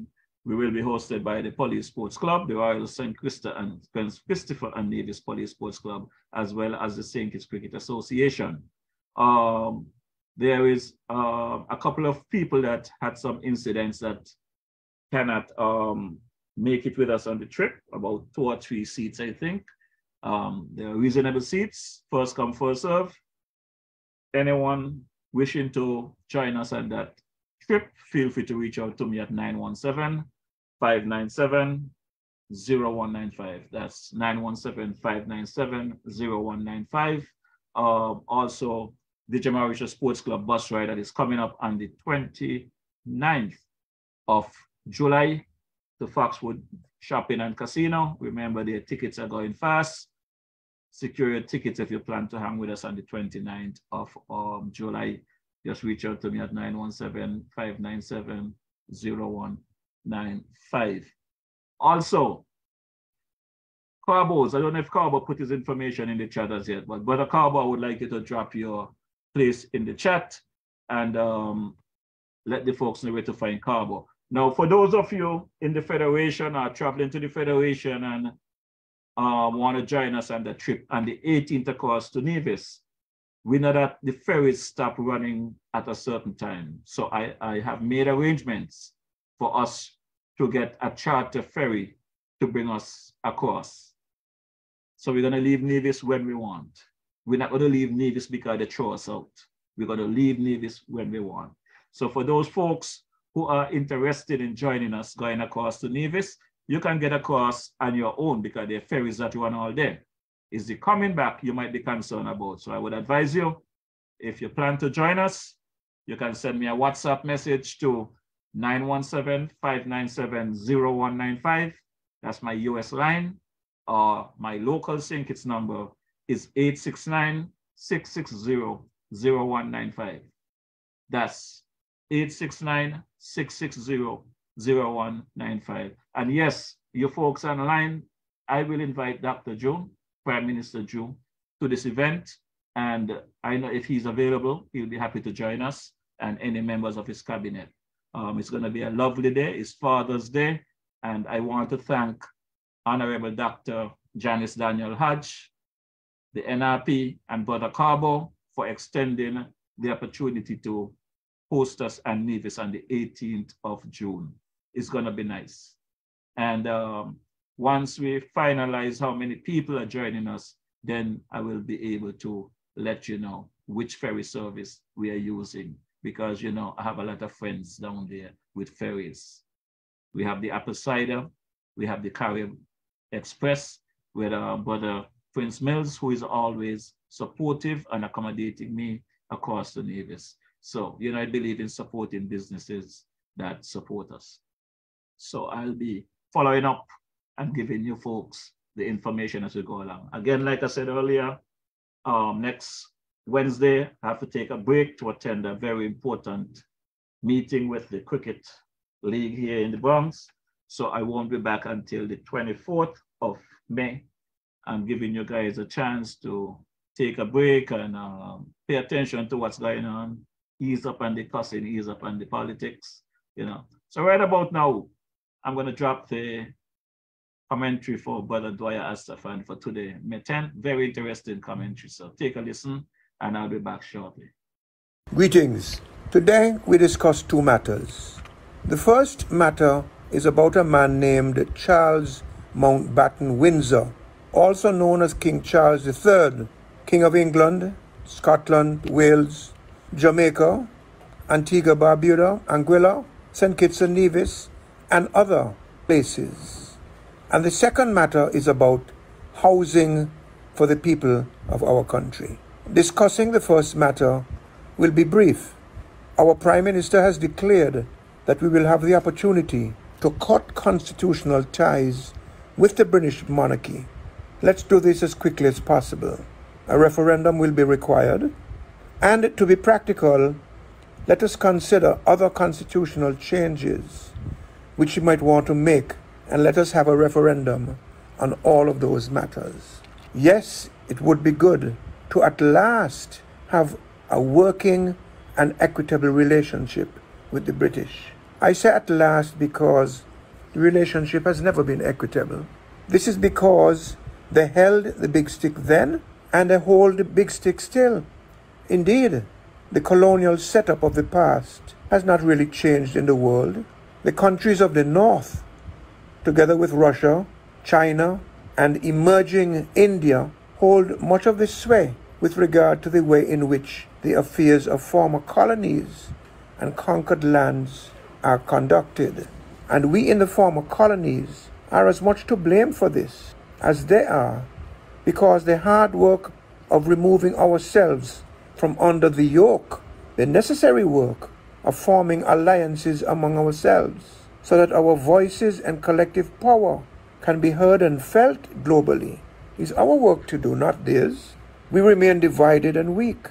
So when they crack their whips and tell us to change our laws, to tighten up on this and tighten up on that, while London, Amsterdam, Paris, New York, and others remain the top money laundering centers of the world, when we as peoples of these former colonies and conquered lands allow our leaders to be compromised and corrupted by them and to work in cahoots with them against our best interests, when all of those things happen, and they do happen still, we continue to be captive and taken advantage of. They are still telling us to do as they say and not as they do. And we can't go on blaming them forever. It is our fault. And Charles Mountbatten Windsor embodies that northern arrogance and wealth that has preyed on southern exploitation, blood, and enslavement for centuries. So Charles needs to go in a cool and thoughtful way, but he needs to go. So when the time comes, I urge you to vote yes. Now I want to come to this proposal by our government to have 2,400 houses built over the next 4 years, 600 houses a year, under contract with some foreign business people. Don't get me wrong, I have nothing against foreign people. How could I? What I want to see done right is the processes being managed so that the principal purpose of government, which is to protect and promote our citizens, is obeyed. So here are some questions and comments. 1. Given the scope of this project, intended to house about 20% of the population? Should there not have been sharing of information and consultations with the public? I think so. 2, if houses are to be built on government lands, the new citizenship by investment regulations say that the homes will belong to the government on completion. So it would in effect be a government project. Private investors, private developers, public good. That's fine. Has due diligence been done on East Coast housing development out of Trinidad, on Brico Renewable Energy Group, on Brian Singh of Trinidad? Has due diligence been done on an Irishman who lives in China, who gives the name of Jerry? Has due diligence been done on Cetiform out of Guyana, and Cetiform out of China, and Nanjing Cement Company out of China, and Amix Company also out of China? I'm not accusing anybody of anything. I'm just putting to you what I humbly suggest are important questions to be asked and answered. These are names we are seeing and hearing in relation to this project. And are there any other businesses that are intended to be involved? Is anyone fronting for any other company or interest group? The same man, Jerry, is seen on a video interview in which he said that the houses will come with fridges, TVs, toasters, dishwashers, etc., which he said will be part of the price, and which will be more than likely manufactured in China. So possibly, whether you want these appliances or not, you may still have to pay for them, which would be another smart way of pushing Chinese products into our economy, small as our economy may be. Will local suppliers of these items, and this is question 3, well, the third set of questions, will local suppliers of these items be able to compete with this? The same interview with Jerry was done in 2022, and in it he said that they had a contract with St. Kitts, Nevis, and Grenada. Was that comment made before the elections of August 2022 or after? Which administration signed it with him or with them? Next, why are we allowing a company from China to come in here and put up what is claimed to be a $25 million concrete batching plant, when we already have local businesses that do that, and which should be encouraged and supported so they can build capacity to handle increased local demand, not only from this project but from others? Isn't that how you protect and promote your own? Next question. Has anybody considered that if this thing happens, these people could quickly, I mean the concrete people, become the dominant provider of concrete in our country? And what would that do to our local concrete providers? Push them out of the game and onto the breadline, and a number of local people losing their jobs? Are we thinking these things through? I don't believe a Chinese company is going to invest in a batching plant here just for one project. Next, have environmental, health, energy, water, social, logistical, security, and economic impact assessments been done on this project? If so, shouldn't they be discussed with the public? And if not, why not? Why were they not done? Next, will the lands where these houses are to be built be some of our best food producing land? Or will there be marginal land, which of course is the better option? Will infrastructure such as roads, water, electricity, internet, cable, sewage systems, etc. be installed? Because we know that a lot of lots have been given out over the years in areas where there are no services. Will spaces in these developments be allocated for flower gardens or subsistence backyard farming, for play and community areas, for commercial areas? That is how you develop settlements. You make sure that the amenities are in, not just a house for somebody to live in. Is there any debt exposure for the government? If so, how much? And how could that affect the fiscal and financial operations of the government over the next 4 or more years? What is this creiform technology that they're talking about. I heard Mr. Leon Natter Nelson say that it could withstand a Category 10 hurricane. Well, we know that he was joking because there's no such thing as a Category 10 hurricane. But seriously, what can these houses stand up to? And if it is different from what our people are accustomed to, and it is, whether our potential homeowners or our contractors, whoever it may be, is there not an information and education process that should be put underway with regard to our people knowing about the technology? If I'm repeating myself, forgive me, but I think it is important. Now, based on the numbers that I've seen, this is a project that is being touted as an easy $750 million project. The one-bedroom house will sell for $111,000 easy. The two-bedroom, $213,000. That's $102,000 more for the extra bedroom, I suppose, for some more space as well. And the three-bedroom, $297,000. Let us presume that they sell 800 of each. That means that with all of the houses sold, they will collect just under $500 million. But if it is a $750 million project and they're collecting only $500 million from the sale of houses, that means there's a shortfall of $250 million. And people don't go into business to lose. Another thing to do with the money raises a question. The same man, Jerry, said that the cost of building these houses is $54 a square foot, which is about 145 EC dollars. However, Minister Hanley says that the one bedroom will go at 111,000. The one bedroom is 324 square feet, we are told, which works out to be $345 a square foot, not the 145 that we are getting from Jerry. So there may be a discrepancy here. And if so, it would be good for that discrepancy to be explained. So if my calculations are correct, then my questions are these. How will this project really be financed? Is it a CBI project? If so, how many passports are to be allocated for the developers to offer to the global market? And who will be the service providers? Will they be hand-picked, or will applicants for citizenship have a free hand?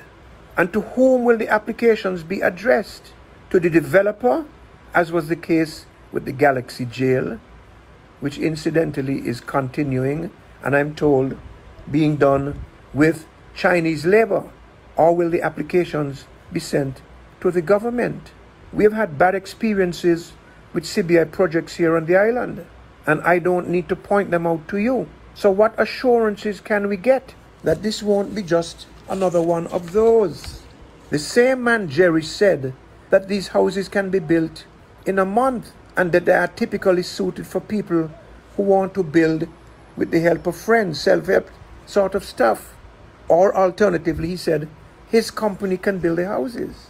So this leads me to ask the question, given that there will be less labor intensive and construction proceeds so quickly, what real and lasting benefits will we see for our contractors, our construction workers, our truckers, and so forth? How much local value added? How much money, capital, will there be injected into our economy? And do the prices published by the minister himself include the land?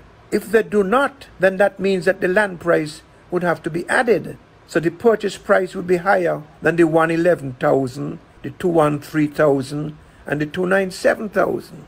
And if the prices do include the land, then the government share would have to come out of the prices, which means that these developers, unless it is a CBI project and they're making good money from the CBI, would lose even more than the 250 million. Questions need to be asked and answered. So we are back to price. I imagine that this project would include duty and other concessions. The one-bedroom house is priced at $111,000, and as I said, it's 324 square feet, based on our information. $345 per square foot. That sounds kind of high for affordable housing done with duty and other concessions granted. As I end, let me say this. I am not at all against private investments for public good.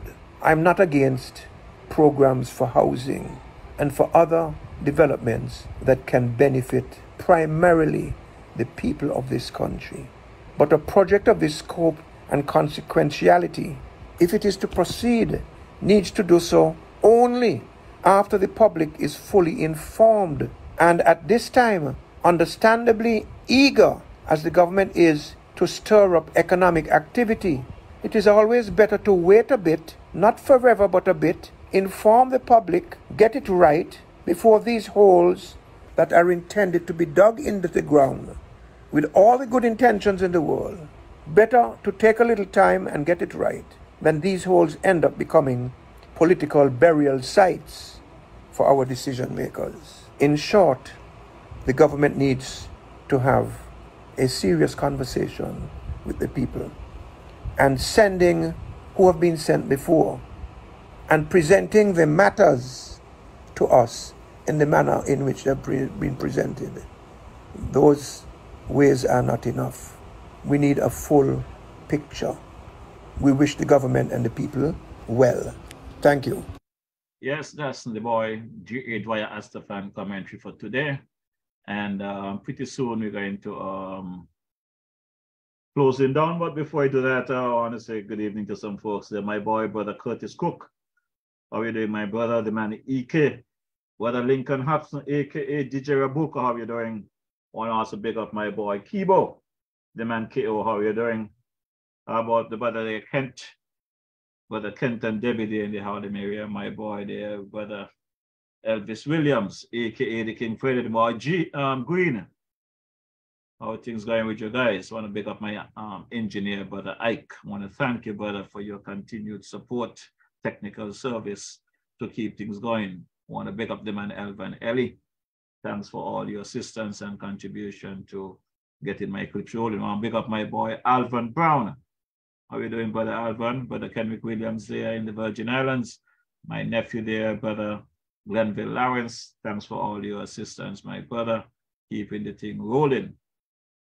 You know, I want to pick up Uncle Joseph there at the Garvey's estate. Remember, Uncle Joseph have the grounds there if you want to have a wedding, outdoor event, rooms for rent, apply within. You can get your wedding, reception, parties, whatever session. Check out Uncle Joseph there at Garvey's estate. You can go on YouTube and just look for Garvey's estate. You'll pick it up there and DJ Morrishaw link on YouTube. I also want to big up my cousin there, Gloria Hutchinson, over there in St. Kitts.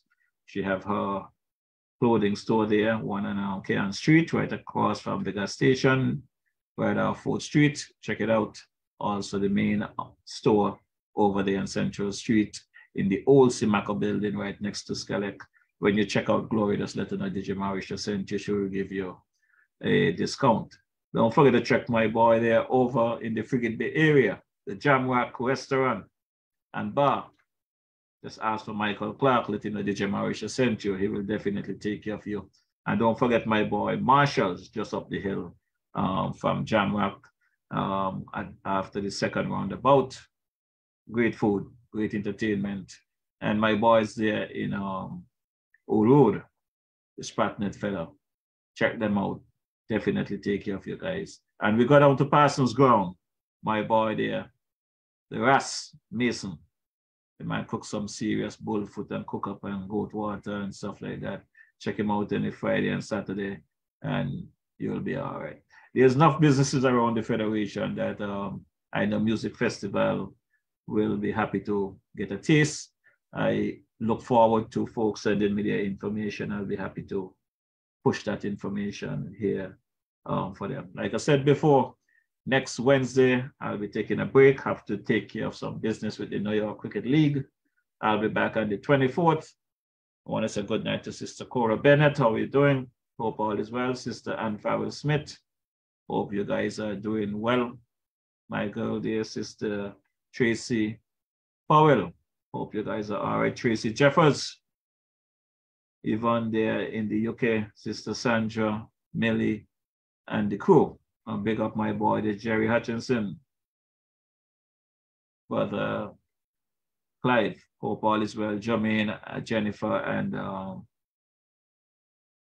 Sylvia, hope all is well with you guys. I want to big up my cousin there in St. Croix. Sister Shakima, how you doing? How is my uncle there, Eustace Hendricks? Eustace Hutchinson, sir. How you doing? Hope all is well. The man Mighty Pat. The man Jerome Vanterpool, aka the King Rager in the UK. Brother Ruben Martin there in the UK. Bernard and Alice, I hope you guys are doing well there in the UK. Sister Charlene, Daniel, hope you guys are well. I want to also big up my brother, the Digger in the Florida area, Sister Cheryl. I hope that you are recuperating well from your surgery, Sister Cheryl Bryan. Hope all is well with you. The man Sadler, hope all is well with you as well. Looking forward to seeing you. I'm going to drop a track here, and I'm going to drop this track for a particular reason. Because I keep saying, when people make their mistake and do wrong to you, feel sorry for them, they come back and they root down your gate. As I start this program, I'll finish it. Had they dealt with Cleon the way they should have when they saw what was happening, we would not be in the situation we is right now with the NRP.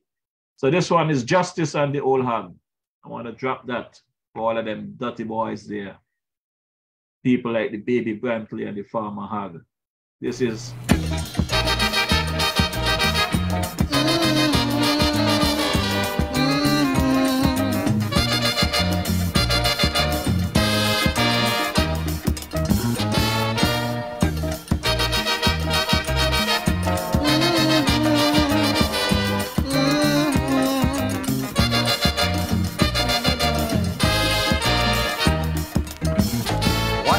Think about the situation of justice in our lands. Well, just conviction should be awarded to every man, can't we understand? That punishment or death to a criminal can't be in vain. For if he is jailed for life or they hang him, he would never disturb the next man again. Listen to my song. The position, why should you do wrong? There's no man who could ever be wrong and strong. So if a man commits murder, don't sit there and cry. You just hang him high and let my words condense true sense and go and tell my people that if they create more trouble, they would meet their fate. For all people say that when you're sorry for old hog, what would it do but turn around and root down your head? This advice I took from a story which I heard about a man named Bruno. In the whole of his life he wounded and murdered more than 300 people. But the judge was so biased because it was his best friend that he sent him to jail to penalty of the island so that he could not be condemned. What a big mistake. Bruno escaped and swam back to shore. His main intention was to kill one more. So he caught the judge that sent him to jail and kill his tail. But why should I hang Bruno high, real high, in order to protect other people and prevent further trouble? But judge found out late, real late, that he was sorry for that old hog. So what he do? He turned around and rode down his gate.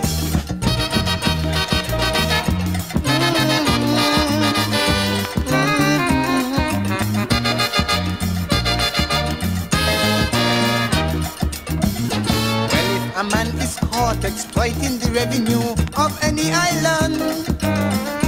No police should just want him and set him free because of a high position.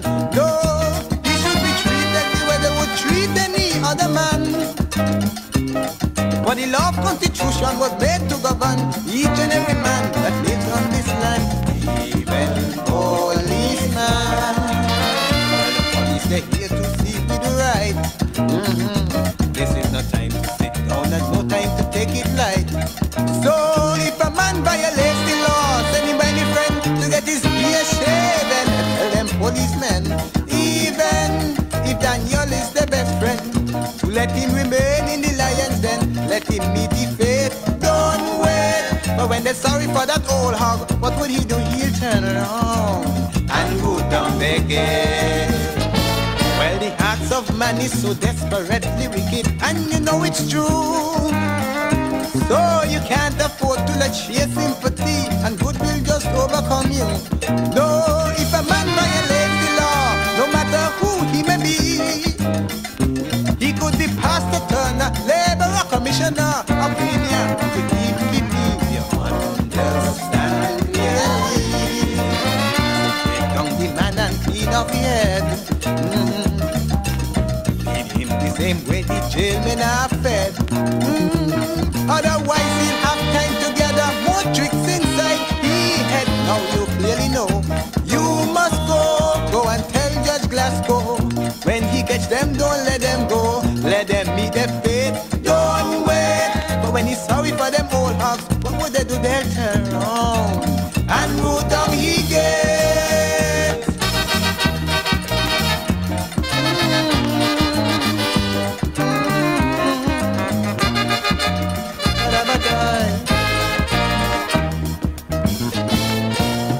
Justice should be awarded to every man, whether black, white, rich, or poor. Nice, nice, nice. Sound of the King Star Shield there. Justice and the old hog cannot let those politicians get away with whipping off the country and raping the country and think because they're in a high position, they're not supposed to face the music. That is the idea. I want to say good night to my cousin there, my boy Twinkie. How are you doing? How is Sister Catherine, Morris, Wheezy?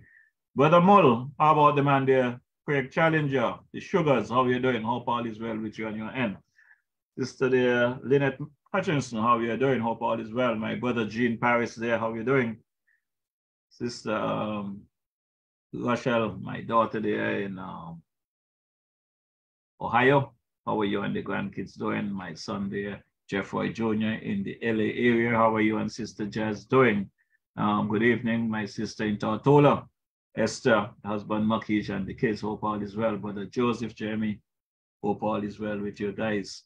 You know, I want to big up my cousin there, Brother Kent, Bunny, and Sister Pamela Bunny there in St. Thomas. My favorite cousin there, Sister Natalie Francis. How are you doing? How is Caroline and the crew? Sister Emma, hope all is well. But I'm going to drop the unofficial national anthem in a bit. You know, you guys don't want to hear that track. I'm asking you to please listen to the lyrics. And that the music is very punching and you're going to want to bounce in your chair and things like that.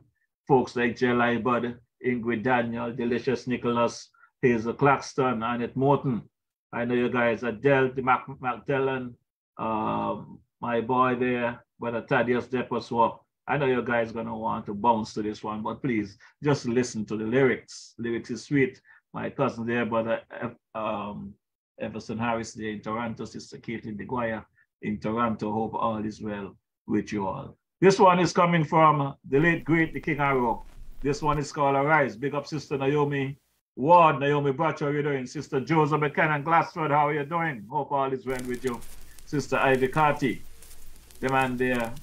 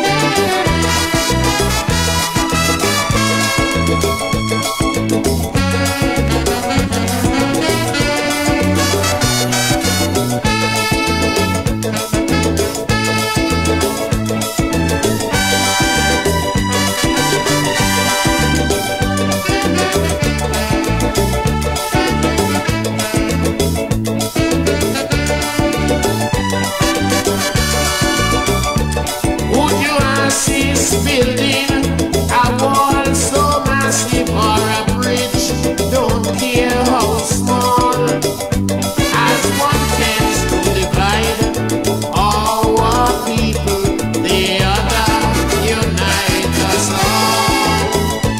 Unambitious men just cannot be a part of this community. Displaying selfishness, a total lack of interest. No, I said no, not at all. Citizens, let's unite and stand up for rights, all our lives and our lives. Let us reintegrate and correct all mistakes. Reunification, building a brand new nation. We move on together hand in hand. So rise, citizens, arise. The country is yours, all yours, still yours.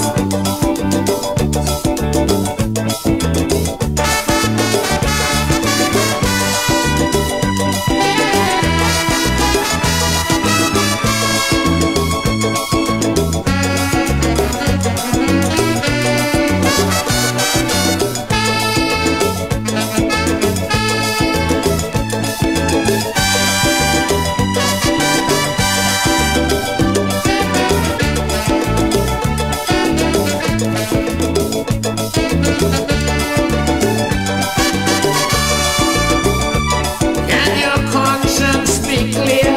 Indulging corruption or misusing public office, being accused of unemployment and crimes, or disrupting a citizen's peace. Oh, my country in this harmony, separated politically.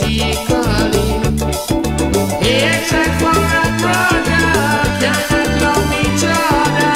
No, I say no, not at all. Citizens, let's unite and stand up for rights, all our lives and our lives. Let us reintegrate and correct all mistakes. Reunification, building a brand new nation. We move on together hand in hand. So rise, citizens, arise. The country is yours, all yours, still yours.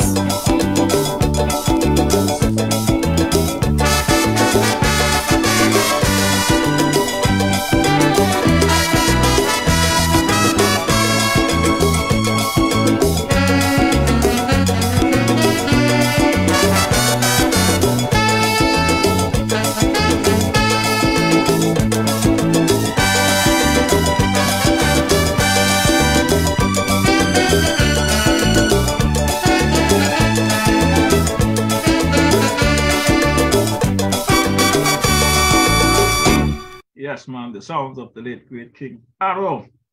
Want to say good night to my girl, dear sister Lioness Charles. How are you doing? Everything good with you? Sister Gwyneth Morrishaw, I hope all is well on your end. Sister Beverly Morrishaw. I also want to big up my folks there in the Tobago area. Sister Gloria Beard, Brother Victor Beard, my missionary there. Sister Deborah Wallace, the man Roger Wallace, hope all is well. Melissa Beard, how are you doing? The man Donnell and General there in the Trinidad area. Want to pick up my friend there, the man Brown, the mechanic, the man Dynamic Oven. I got some news today that one of my colleague there in St. Kitts, cousin of ours, the man Jacob, former driver for the van there of the JNF hospital. I understand he passed away recently. I don't know if it's today or last night, but I want to say condolences to Catherine and Gloria and the crew there in St. Paul's. You know, when somebody die in St. Paul's, the entire community grieve. So I want to say condolences to the entire community of St. Paul's there and the passing of my boy Jacob. There has been so many people that passed away in the last couple of months. It's amazing that when I get back there, I won't be able to see them again, but it's something that we all have to deal with. So again, I want to take the opportunity to thank my brother there, the Honorable Joseph Parry, for joining me this evening. Very healthy conversation. Look forward to having him back. I also want to say good night to my boy, Brother C.G. Walwyn, former commissioner of St. Kitts Nevis. We also had a very good conversation not too long ago. Don't forget, folks, the Answer Reunion is coming up July 14th to the 16th in Anguilla. And Brother Carson Connor was here last week with some colleagues discussing the matter. So we will have them back on the 24th to give some more updates on that trip. So just keep it on your calendar. The Answer Reunion there in Anguilla, July 14th to the 16th. Brother Ike, look forward to seeing you, my brother. It's summer. You need to come out and hang with DJ Morrishaw. I want to big up my baby girl one more time for hanging out with me this evening. So folks, until such time, blessings on everyone. Stay